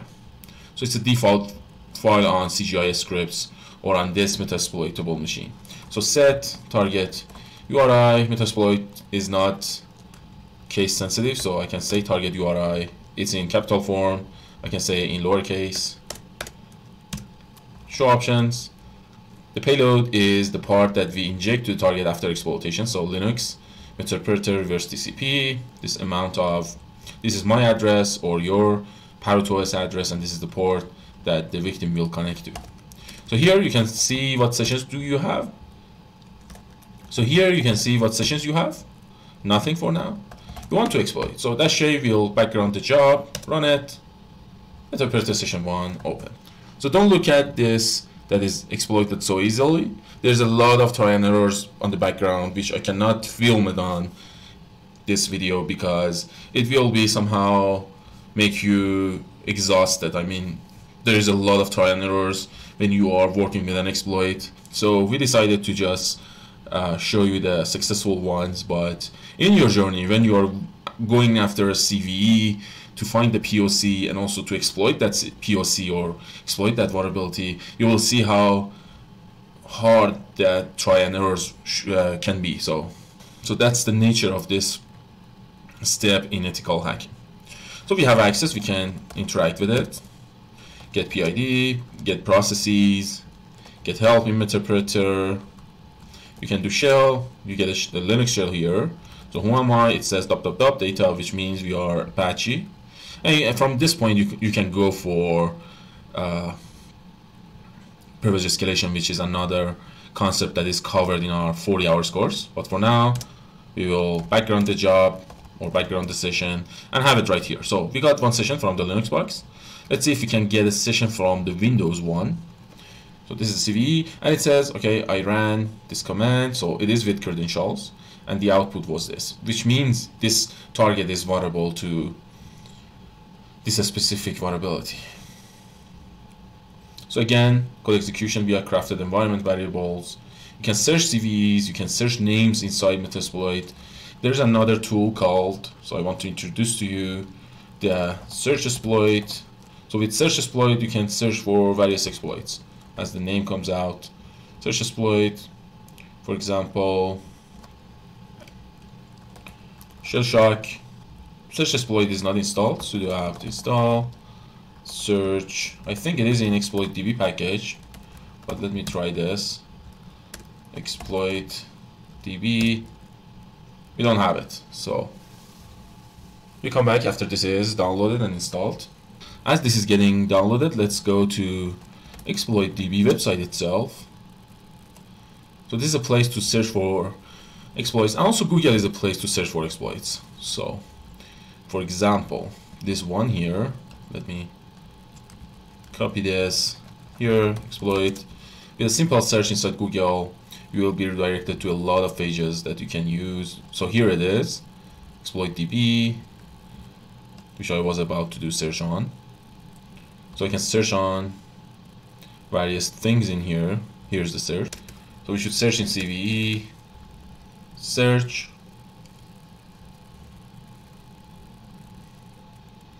You see these items are available. But this one right here, we can interact with, or we can search in Google, very simple. Here's the code you can use to exploit the remote target. I think it is written in Python. Yes, it is in Python. Anyway, it's doing some imports for creating sockets and stuff. Again, in our Applied Ethical Hacking and Rules of Engagement course, we have Python hacking also. You will be capable of writing exploit codes, injection tools, brute force tools, some simple malwares, CNCs and stuff like that. So Python is also included in that course. Let's continue. Let's see what else do we have. Let's see if we can exploit our Windows target. So this is our Windows target. It's talking about access default administrator password. The access to administrator admin has password that's set to default, which is access to. It's on port 8282. Let's see. Here it is, this port. Yeah, let me copy this. Copy link address right here. So admin access to nothing, admin access to, and we are logged in. The previous time I put uppercase A, but it was lowercase. So anyway, let's see if we can exploit it. Let's search for this access to see what it is. So searchsploit is now available because exploit DB is installed. We can search for various packages. Searchsploit access to. It says local file inclusion is another vulnerability. It's a web vulnerability. Admin session fixation, again, web application vulnerability. Authenticated code execution via REST, Metasploit module. And authenticated code execution via SOAP, again, Metasploit. So let's go back to Metasploit, search for access to, and we have the module. Here it is. Use this module, show options. The path is access to, correct. Password is this, correct. Port is 8080, correct. Oh, port is 82. So 8282. The username is admin. We don't have SSL, it's HTTP. And Java Metapreter reverse TCP. Let's run it to see if we get a shell. Oh, remote host 192. Yes, this address. Exploit. Successfully uploaded. Pulling to see if service is ready. The login to the console was correct. Successful. So deleting the jar file. Basically, what it does is it logs in to the panel, creates a jar Metapreter shell, and uploads it on target, executes it, and then gets a shell in here in a reverse format. So we have a Windows Java Metapreter shell, which we can interact with again. Here, get PID. We don't have get PID. Yeah, we have PS. The shell is not that functional yet, but we can go shell. Here we are. Who am I? You are NT authority system. Oh, we have admin access. So net user, you see, I can interact with all these users. We have access, full access to the target. So exit from this, Control L, background. So if I get sessions again, you see we have two sessions. One is Metapreter Linux session with the access of /data, which means Apache access, and with this information here. The other one is Metapreter Windows Java with the machine account access, which means system authority, with these details in here. So we can show targets, we can show payloads.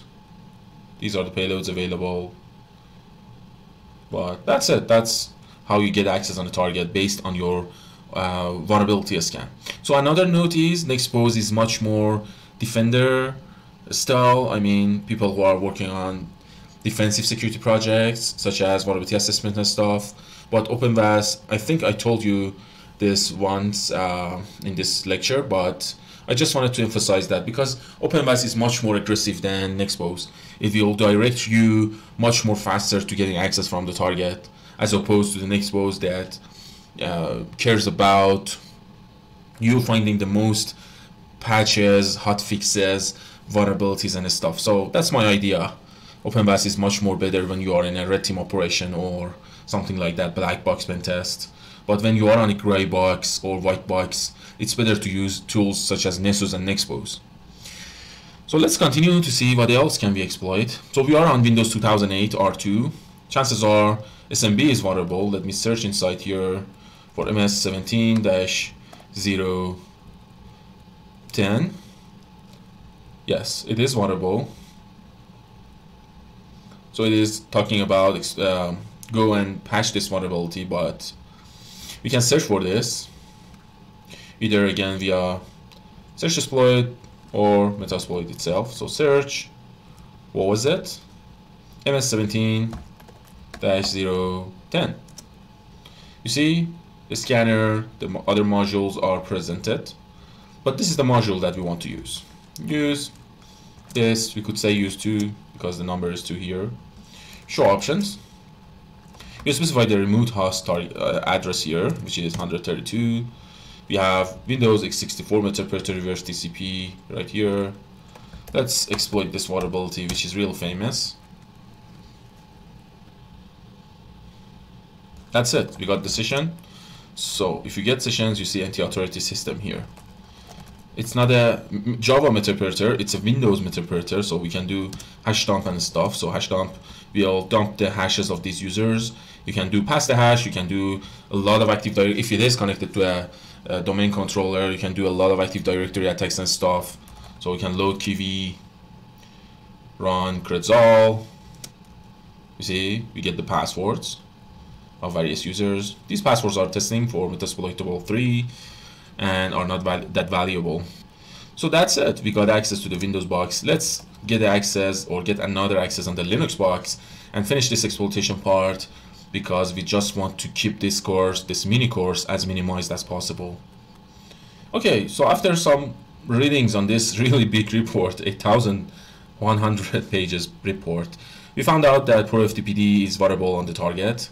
There's a vulnerability that can help us copy files to the target, so let's search for it. First, let's search for the CVE. If didn't find it, we'll search for the ProFTPD. Search, we have it. So mod copy exec.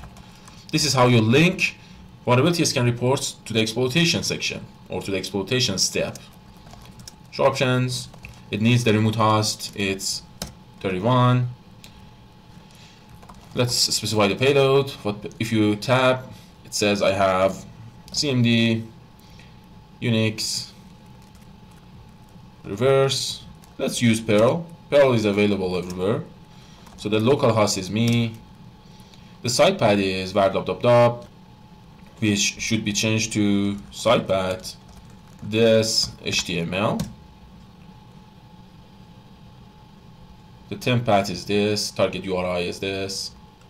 So basically what this module does, you can see with info. This module exploits these commands in ProFTPD version and then can leverage these commands to copy files from any destination to that source or from any source to that destination. And then execution will be possible with PHP remote code execution in here. So basically the file is transferred to the web root and listener coming up, listening for that module. A GET request to that shell will send us a reverse connection here. So show options. Everything is fine. Let's go for the exploitation. Shell command 4 opened. So if I interact with shell command 4, who am I? Data. Again, we have PHP access on the target.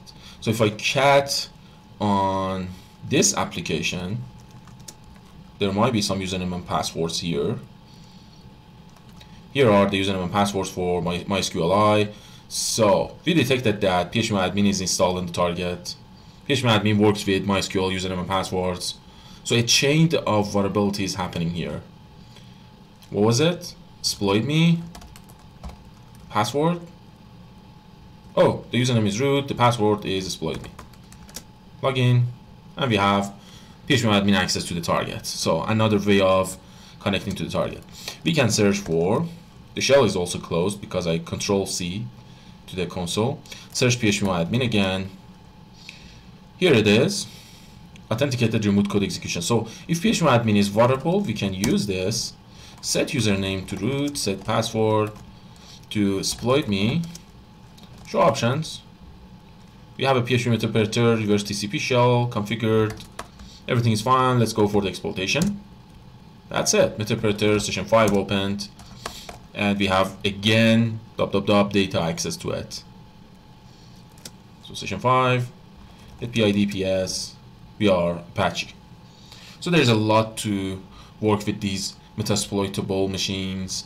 Go for yourself, scan them with OpenVAS, scan them with Nexpose, with NMAP and SCS scripts, do manual inspection on the target, map all the ports. So if you recall, on our NMAP we had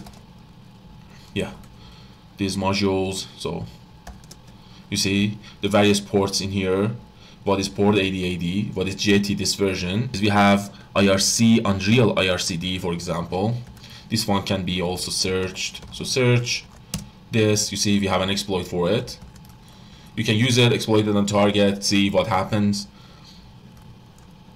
And what vulnerabilities can you detect manually. Even manually you can find some things on the target. What is this port in here? So investigate everything about this target. You see here, put method is accessible on it, so there's another attack vector here which we can use. What is this port? What service is behind this port that NMAP wasn't able to detect? This question mark in here.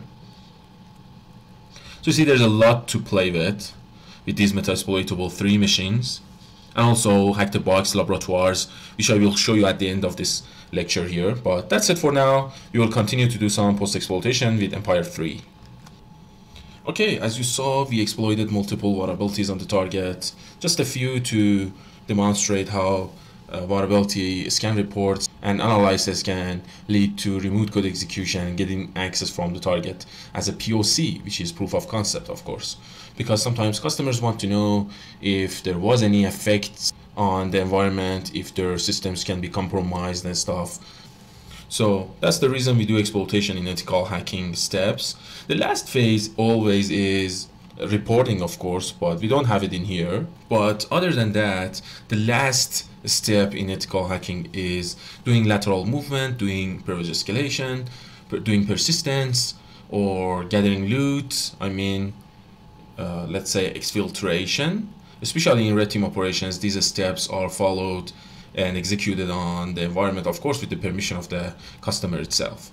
And we call that post-exploitation. So all these steps are gathered to a category called post-exploitation. And here we want to do some simple post-exploitations just so you know what is going on with the topic, with the concept. So first, we have these accesses here. Let them be here. We can do post-exploitation also with Metasploit. But I want a better CNC. I want to show you the Empire CNC. And by CNC we mean command and control. It's a place for controlling and executing commands and managing and handling our sessions on the environment of the target.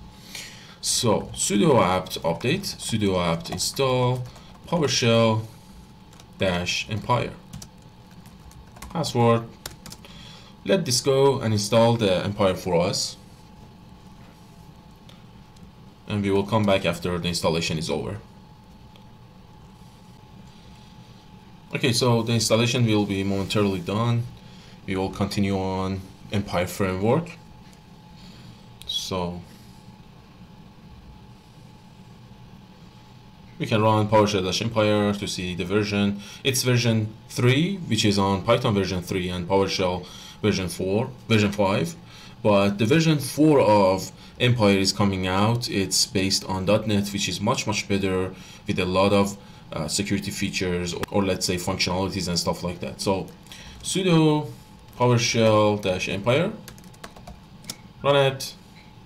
And sudo is because we want to listen on some ports, and opening sockets needs super privileges. So if you are on version 3.8.2, this will be changed to version 4 in the near future. So one of the things that you should do on a CNC is creating your listeners. So we say listeners, list, nothing is there, use listeners, and if you double tap, you see we have multiple versions of HTTP listener, Metasploit listener, OneDrive listener. or we can have dbx listener. So for example, dbx info, it says Dropbox list staging folder, tasking folder, results. It needs a Dropbox API to work. So basically what is happening is you make Dropbox your CNC channel and then do the command and control there. But use listener, in here we just want to do the HTTP listener here. So the OneDrive one is also the same. The target will see OneDrive, the attacker will see OneDrive, and everything will be proxied through this famous Microsoft file sharing, or let's say file store cloud or something like that. So that's a really deep discussion to talk about why we use OneDrive, what impacts does it have, and what will be bypassed, such as Green Zone or EDR systems and stuff like that. But for now, just use HTTP listener, get info, set, you see the IP address is fixed, the port, set port 80, which by default is 80 for HTTP and 443 for HTTPS. We can have obfuscation on our listeners, but for now it's okay. Execute, and we are, so list, you see listeners, HTTP is listening on the attacker machine. So on Metasploit, we want to pass the sessions to this empire and do some post exploitations. So let's create a stager for ourselves. Use a stager, tap, look for Windows. We want to pass the Windows one, and let's launch, for example, the bat. So launcher, bat, set output. So it's case sensitive, which is not cool, but it is. Win shell.bat, set listener to HTTP, show options. It has word completion with tab. So see, we can obfuscate. So set obfuscate the shellcode or the payload true with all these modules in here, obfuscation modules. AMSI bypass can be included in this. AMSI is a long story again. It's a defensive mechanisms that you should defeat in order to execute PowerShell code or malicious code. Anyway, let's execute this. I want to see what will be the results. So cat this file. See, this is the file that we want to run on our target. Let's do copy and paste to see if it is executable. I want to copy and paste the whole payload in here.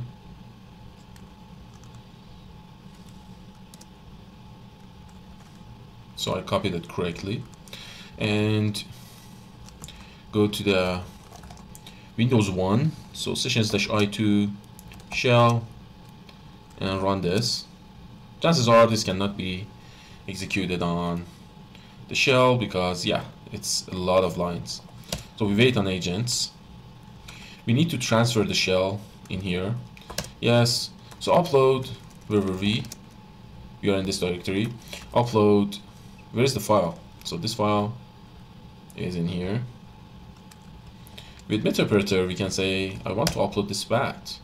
And if I do ls again, you see our bat is in here. Shell and winshell.bat. We don't have. So winshell.bat. Execute it.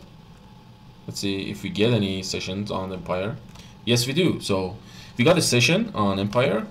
If I do agents again, you see it says system access. The process is PowerShell on this machine with internal IP this, and the name of the agent is this. So if I get agents again, you see last seen changes. So the last time the session was beaconing on us. So this is beaconing style agent on the target as opposed to the Metasploit Metasploit, which is established connection. There is no connection closed and stuff. So again, there's a lot into this. We have about, I think, 9 hours in our 40 hours applied ethical hacking and rules of engagement course about lateral movement, privilege escalation, persistence, and post exploitation in general. But anyway, in here we have the access. Let's interact with it. Interact, PG, help. You see we have a lot of commands, a lot of items to work with. We can do bypass UAC if our access is not in a high integrity. Yes. we get another shell, but we were system already. Agents. There should be another session coming up. If everything goes well, sometimes it doesn't. So let's interact again. It seems that we don't have access. Oh, not in a medium integrity process. So that's why it was not executed, because we already are, as I told you, system access. Anyway, these modules are in here. Dir list. What does it do? It says dir list task and agent to store the contents of the directory in the database. There's a lot. You can write PowerShell, you can write Python and use in this framework. We can inject shellcode, we can get info. So see, the info on this agent is available to us. Help again. We can steal token, spawn a process. So for example, a spawn. And we can say, I think, help a spawn, something like that. Yeah, it spawns a new Empire agent for a given listener. So spawn, HTTP, help or info, everything's fine, execute, back, we are back in agent. So if I go to the agents, there should be another session coming up. So Empire is really stable, as I know, and with this amount that I have worked with, I mean, you can trust its functionality when you are in a red team operation or ethical hacking project. So get help, we can do use module. So use module, do tab completion. You see a lot of modules are available to us. So for example, we can do persistent and install a persistent on the target like this. Info, it says I want to install the persistent on this agent. I want a listener, yes. I want obfuscation, yes. With these three modules in here. I want the MSI bypass. So when do you want this persistent to happen? 9 AM every day. Yes, let it be like that.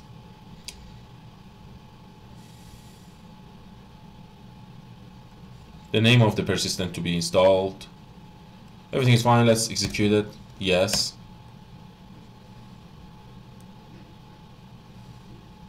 And momentarily, yeah, the agent will do the task for us. You see the scheduler service has installed the updater task. So if I get back, do shell sketch, what was it? Sketch tasks, I think. Somehow we could list the tasks.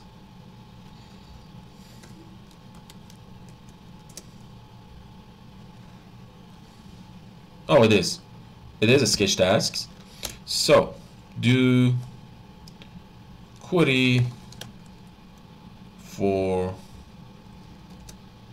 what do we have with query? The name. So how we can specify the name? You see, it's really normal to forget the commands. You can find them with help. So I want the task updater to be queried. You see, it is installed. Next runtime is this date right here, 9 AM. So that's what happens. We can run the task and see if it is working. So in a red team operation, you should always test your persistent access. Run it. We should get a agent momentarily. You see, we have two agents. Another agent should come up. It is coming up. We have it. So this one here is our persistent agent. We just executed, I mean, sooner than the time that it was scheduled to test whether or not our persistent is working. So interact with it. We can do logon passwords or Mimikatz, it is in here, to see if it is working. How about hash dump? Do we have hash dump? I think it's Mimikatz will do that, but you can do use module. Also, you can do search module, search for hash, for example. You see, it's really cool. It doesn't need to look for items by your eyes. You can just search for them. PowerShell, credentials, power dump, invoke Kerberoast. So Kerberoasting is another Active Directory attack which we cover in our applied ethical hacking. You can do dissync, LSA dump, SAM dump. Here it is. Yeah, this is it. Use module. So Mimikatz was running. You see the passwords are dumped in here. We can use these passwords on other targets. There's a lot to do. use module, credentials, mimicat, SAM, info, agent is set, execute. Let's see if we can get the hashes. You see the description, run Parrot exploits, invoke mimikat's function to extract hashes from SAM database. So SAM is the database in Windows that holds the hashes of that Windows system in there. So you can say creds to list the credentials for yourself, the hashes, the credentials, everything. So the job is started. We should have the hashes. We can say jobs to see if any pending jobs are ongoing, and there is none because the job just executed and we have the hash of every user. If I get creds again, I don't see the hashes. Maybe, let's see. These hashes I don't think are located or saved in a database, so you should save them just like this. Yeah, you should copy and paste in your notepad or something like that for later usage or for your reports. So we can do sysinfo to get the system information of this target, and we can come back. So background, if you get agents, you see these targets are coming back with a delay of 5 seconds. I personally suggest Cobalt Strike on above all red teaming frameworks or CNCs. We have about 7 hours working on Cobalt Strike on our Applied Ethical Hacking and Rules of Engagement course. But here I just wanted you to see the Empire framework also. It is really capable of doing a lot of things. Okay, let's work with the Linux boxes. You see, Empire is cross-platform. It can get access from, let's see, use stagers. It can get access from Mac OS X, from Linux, Windows, and yeah, multi. Let's see. For example, you can say multi bash. Use a stager multi launcher, not bash launcher. Info. Set listener. Yes. Set language to Python. So Python. Info again. Set out file. Temp. lin.sh or lin.py. Let's say sh for now. Well, I think it's going to be a Python file, of course. Base64, yes. Obfuscate, true. Let's execute that. The file is created. Let's cat it. Cat, clean, this. Permission denied. Sudo cat. Here it is. Here it is, the command that we can use to get access from any Linux machine with Python access. So, here we are. Let's Control C. Background the job, sessions. Let's get session 5, shell, paste, run, and we have it. We have a Python agent here. You see, Metasploit 3, Ubuntu, the access is data, the process is Python 3, the delay is 5 seconds again, and yeah, we can interact with it like this, get help.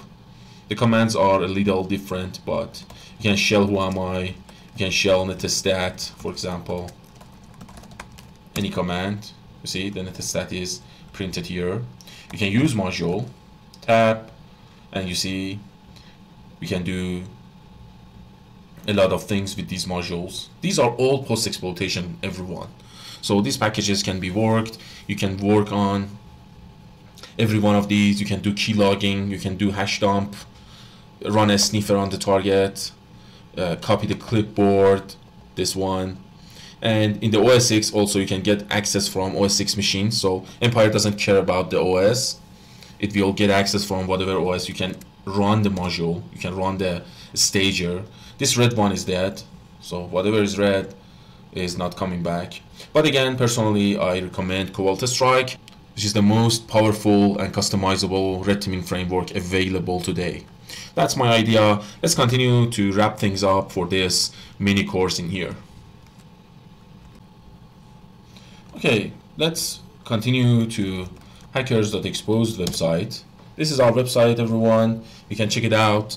Our courses are presented in here. Our blogs and posts are presented in here. So we have two courses, one for Linux, for people who are not even a bit familiar with Linux, they can come here and learn Linux from scratch. We will teach you 200 modern Linux tools. You see, project-based shell scripting. We will tell you about tmux, OMI-ZSH, about Linux firewall, Linux kernel, handling basic to complex Linux projects and stuff like that. You have 30-day money-back guarantee. So with Udemy, everything is safe.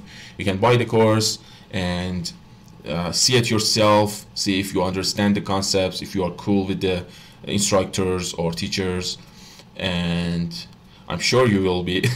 So if you weren't, you can just do a refund, of course. But this is our Linux course. You can work on it, you can learn. It's 9 hours. It will get you boosted for the second course, our volume 2, which is Applied Ethical Hacking and Rules of Engagement. This very mini course that we had in here up to here was a quick review over the concepts in this course, but it is 40 hours. I will show you what concepts are in this. We have more than 5 hours live HackTheBox hacking sessions. It is 4 courses in one, so hacking, Python hacking, scripting, and threat hunting and Kali Linux. So it's really multiple courses in one course, but we will get deep in each of them. We have more than 5 hours of red teaming in it. So red teaming is advanced penetration testing or ethical hacking. You will work on a lot of web attacks based on OWASP top 10. You will work on Mitra attack framework for your red teaming operations. You will build a complete SIEM, which is in a defensive part. So you will work red teaming and blue teaming, I mean offensive and defensive, both together. And again, another 30 days money back guarantee, which I beg you not to do refunds. But you can do that. But anyway, that's it. That's our Linux course. I wanted to show you here. You see the concepts, the sections, introduction. Then we go for some terminal tweaks. We have the packages, the command line. We talk about the hardware, the disk, file systems in Linux. So this is our Linux course, of course. We talk about the processes, their management, managing users, networking in Linux. So you see, every one of these sections have multiple lectures. We talk about security and firewall or IP tables inside Linux, deep system visibility with Sysdig. We talk about scripting, shell scripting. This section is also cool. And then we talk about Vessel, which is Windows subsystem for Linux. So this is our Linux course, but the other one which I really recommend to people who want to start ethical hacking and go from the beginning or from scratch to advanced ethical hacking concepts. This course is for them. So you can see the reviews, you can see the preview. You see we have multiple videos in here for you to make sure that this course is proper for you. You see, this is the beginning introduction. Explained by the instructor. We have the virtual environment video. We talk about NSCS scripts. These are previews. So we work on DVWA. We create mini projects. For example, in this preview, 21 minutes, you can see how we create a simple port scanner with Python, of course. And then we have another HackTheBox machine solved in here in 16 minutes. This is a part of that video, so the previews are great. You should go and check this out. And if you want to see the content, you can see this yourself, of course. You see Udemy, Applied Ethical Hacking and Rules of Engagement. If you search in Google for this name, you will see the course page. So we have a crash course on Linux. And then we go for getting your hands dirty, which is about preparing the environment. We install the IDEs, the vulnerable machines and stuff. So we start with understanding attack vectors, information gathering, vulnerability scanning, post-exploitation. So look at the hours. It's really deep. We work on everything. So you see about 4 hours working on post-exploitation, exploitation and password attacks. So we work on network attacks, then we go for social engineering. Then we have 5 hours of web application hacking in here. So you see a lot of lectures. You can preview one of them. Then we go for Python scripting, so a crash course about Python with 2 simple or mini projects in it. Then we go 5 hours, near 6 hours for CTFs with HackTheBox. So we show you how to solve the CTFs step by step. And I will show you how to move further. I mean, you're not going to need anyone after that. You can solve CTFs yourself with some try and errors or hard working and stuff. So we go for security standards, and then we move forward about 5 hours to Cobalt Strike, which is something like Empire but much more powerful than Empire. I personally use this in my red teaming projects. So you see a lot of lectures about different aspects, operations and stuff on this framework, about 5 hours. Then we go for Active Directory attacks in 2 hours and 30 minutes. We have Mitra framework, we have the defensive part. So these sections are all about creating defensive SIEM with Elastic Stack, Wazoo Manager and stuff. So the last section here, it's about 1 hour, covers a lot of use cases about detecting various types of techniques and tactics used by attackers or threat hunters. So it's a great course for people who want to follow ethical hacking or red teaming and stuff and get a job on that. So okay, in this mini course we didn't have enough time to work on the application attacks, but I just wanted you to see this Portswigger. So Portswigger has a great framework called Burp Suite, which can be used for doing assessment on web applications. It also has a great laboratory, online laboratory, that you can work on various attacks. So this is also explained in our ethical hacking course on Udemy. But anyway, a lot of these items are, or some of them are, solved in that course. But I just wanted you to see this. You can go for installing Burp Suite and come to this laboratory, follow some books or courses like our course to become an ethical hacker who knows how to attack websites and defend against attackers, of course, or how to solve the problems. And HackTheBox is the other part that I wanted you to see. This online, you see a massive hacking playground. This is an online laboratory for working on a lot of attacks on a lot of modules, and the system is like this. You click on a machine or a challenge, an end game, a network of vulnerable machines. Everything is represented in here, and then you connect with an OpenVPN connection to their laboratory. It is really easy.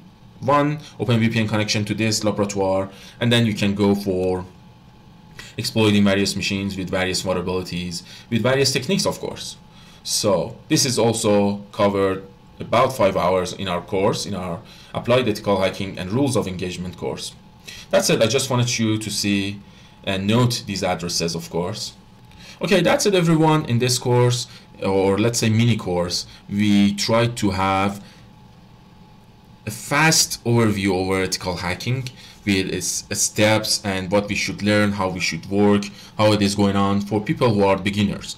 I hope you success, and I hope you enjoyed this video. Bye.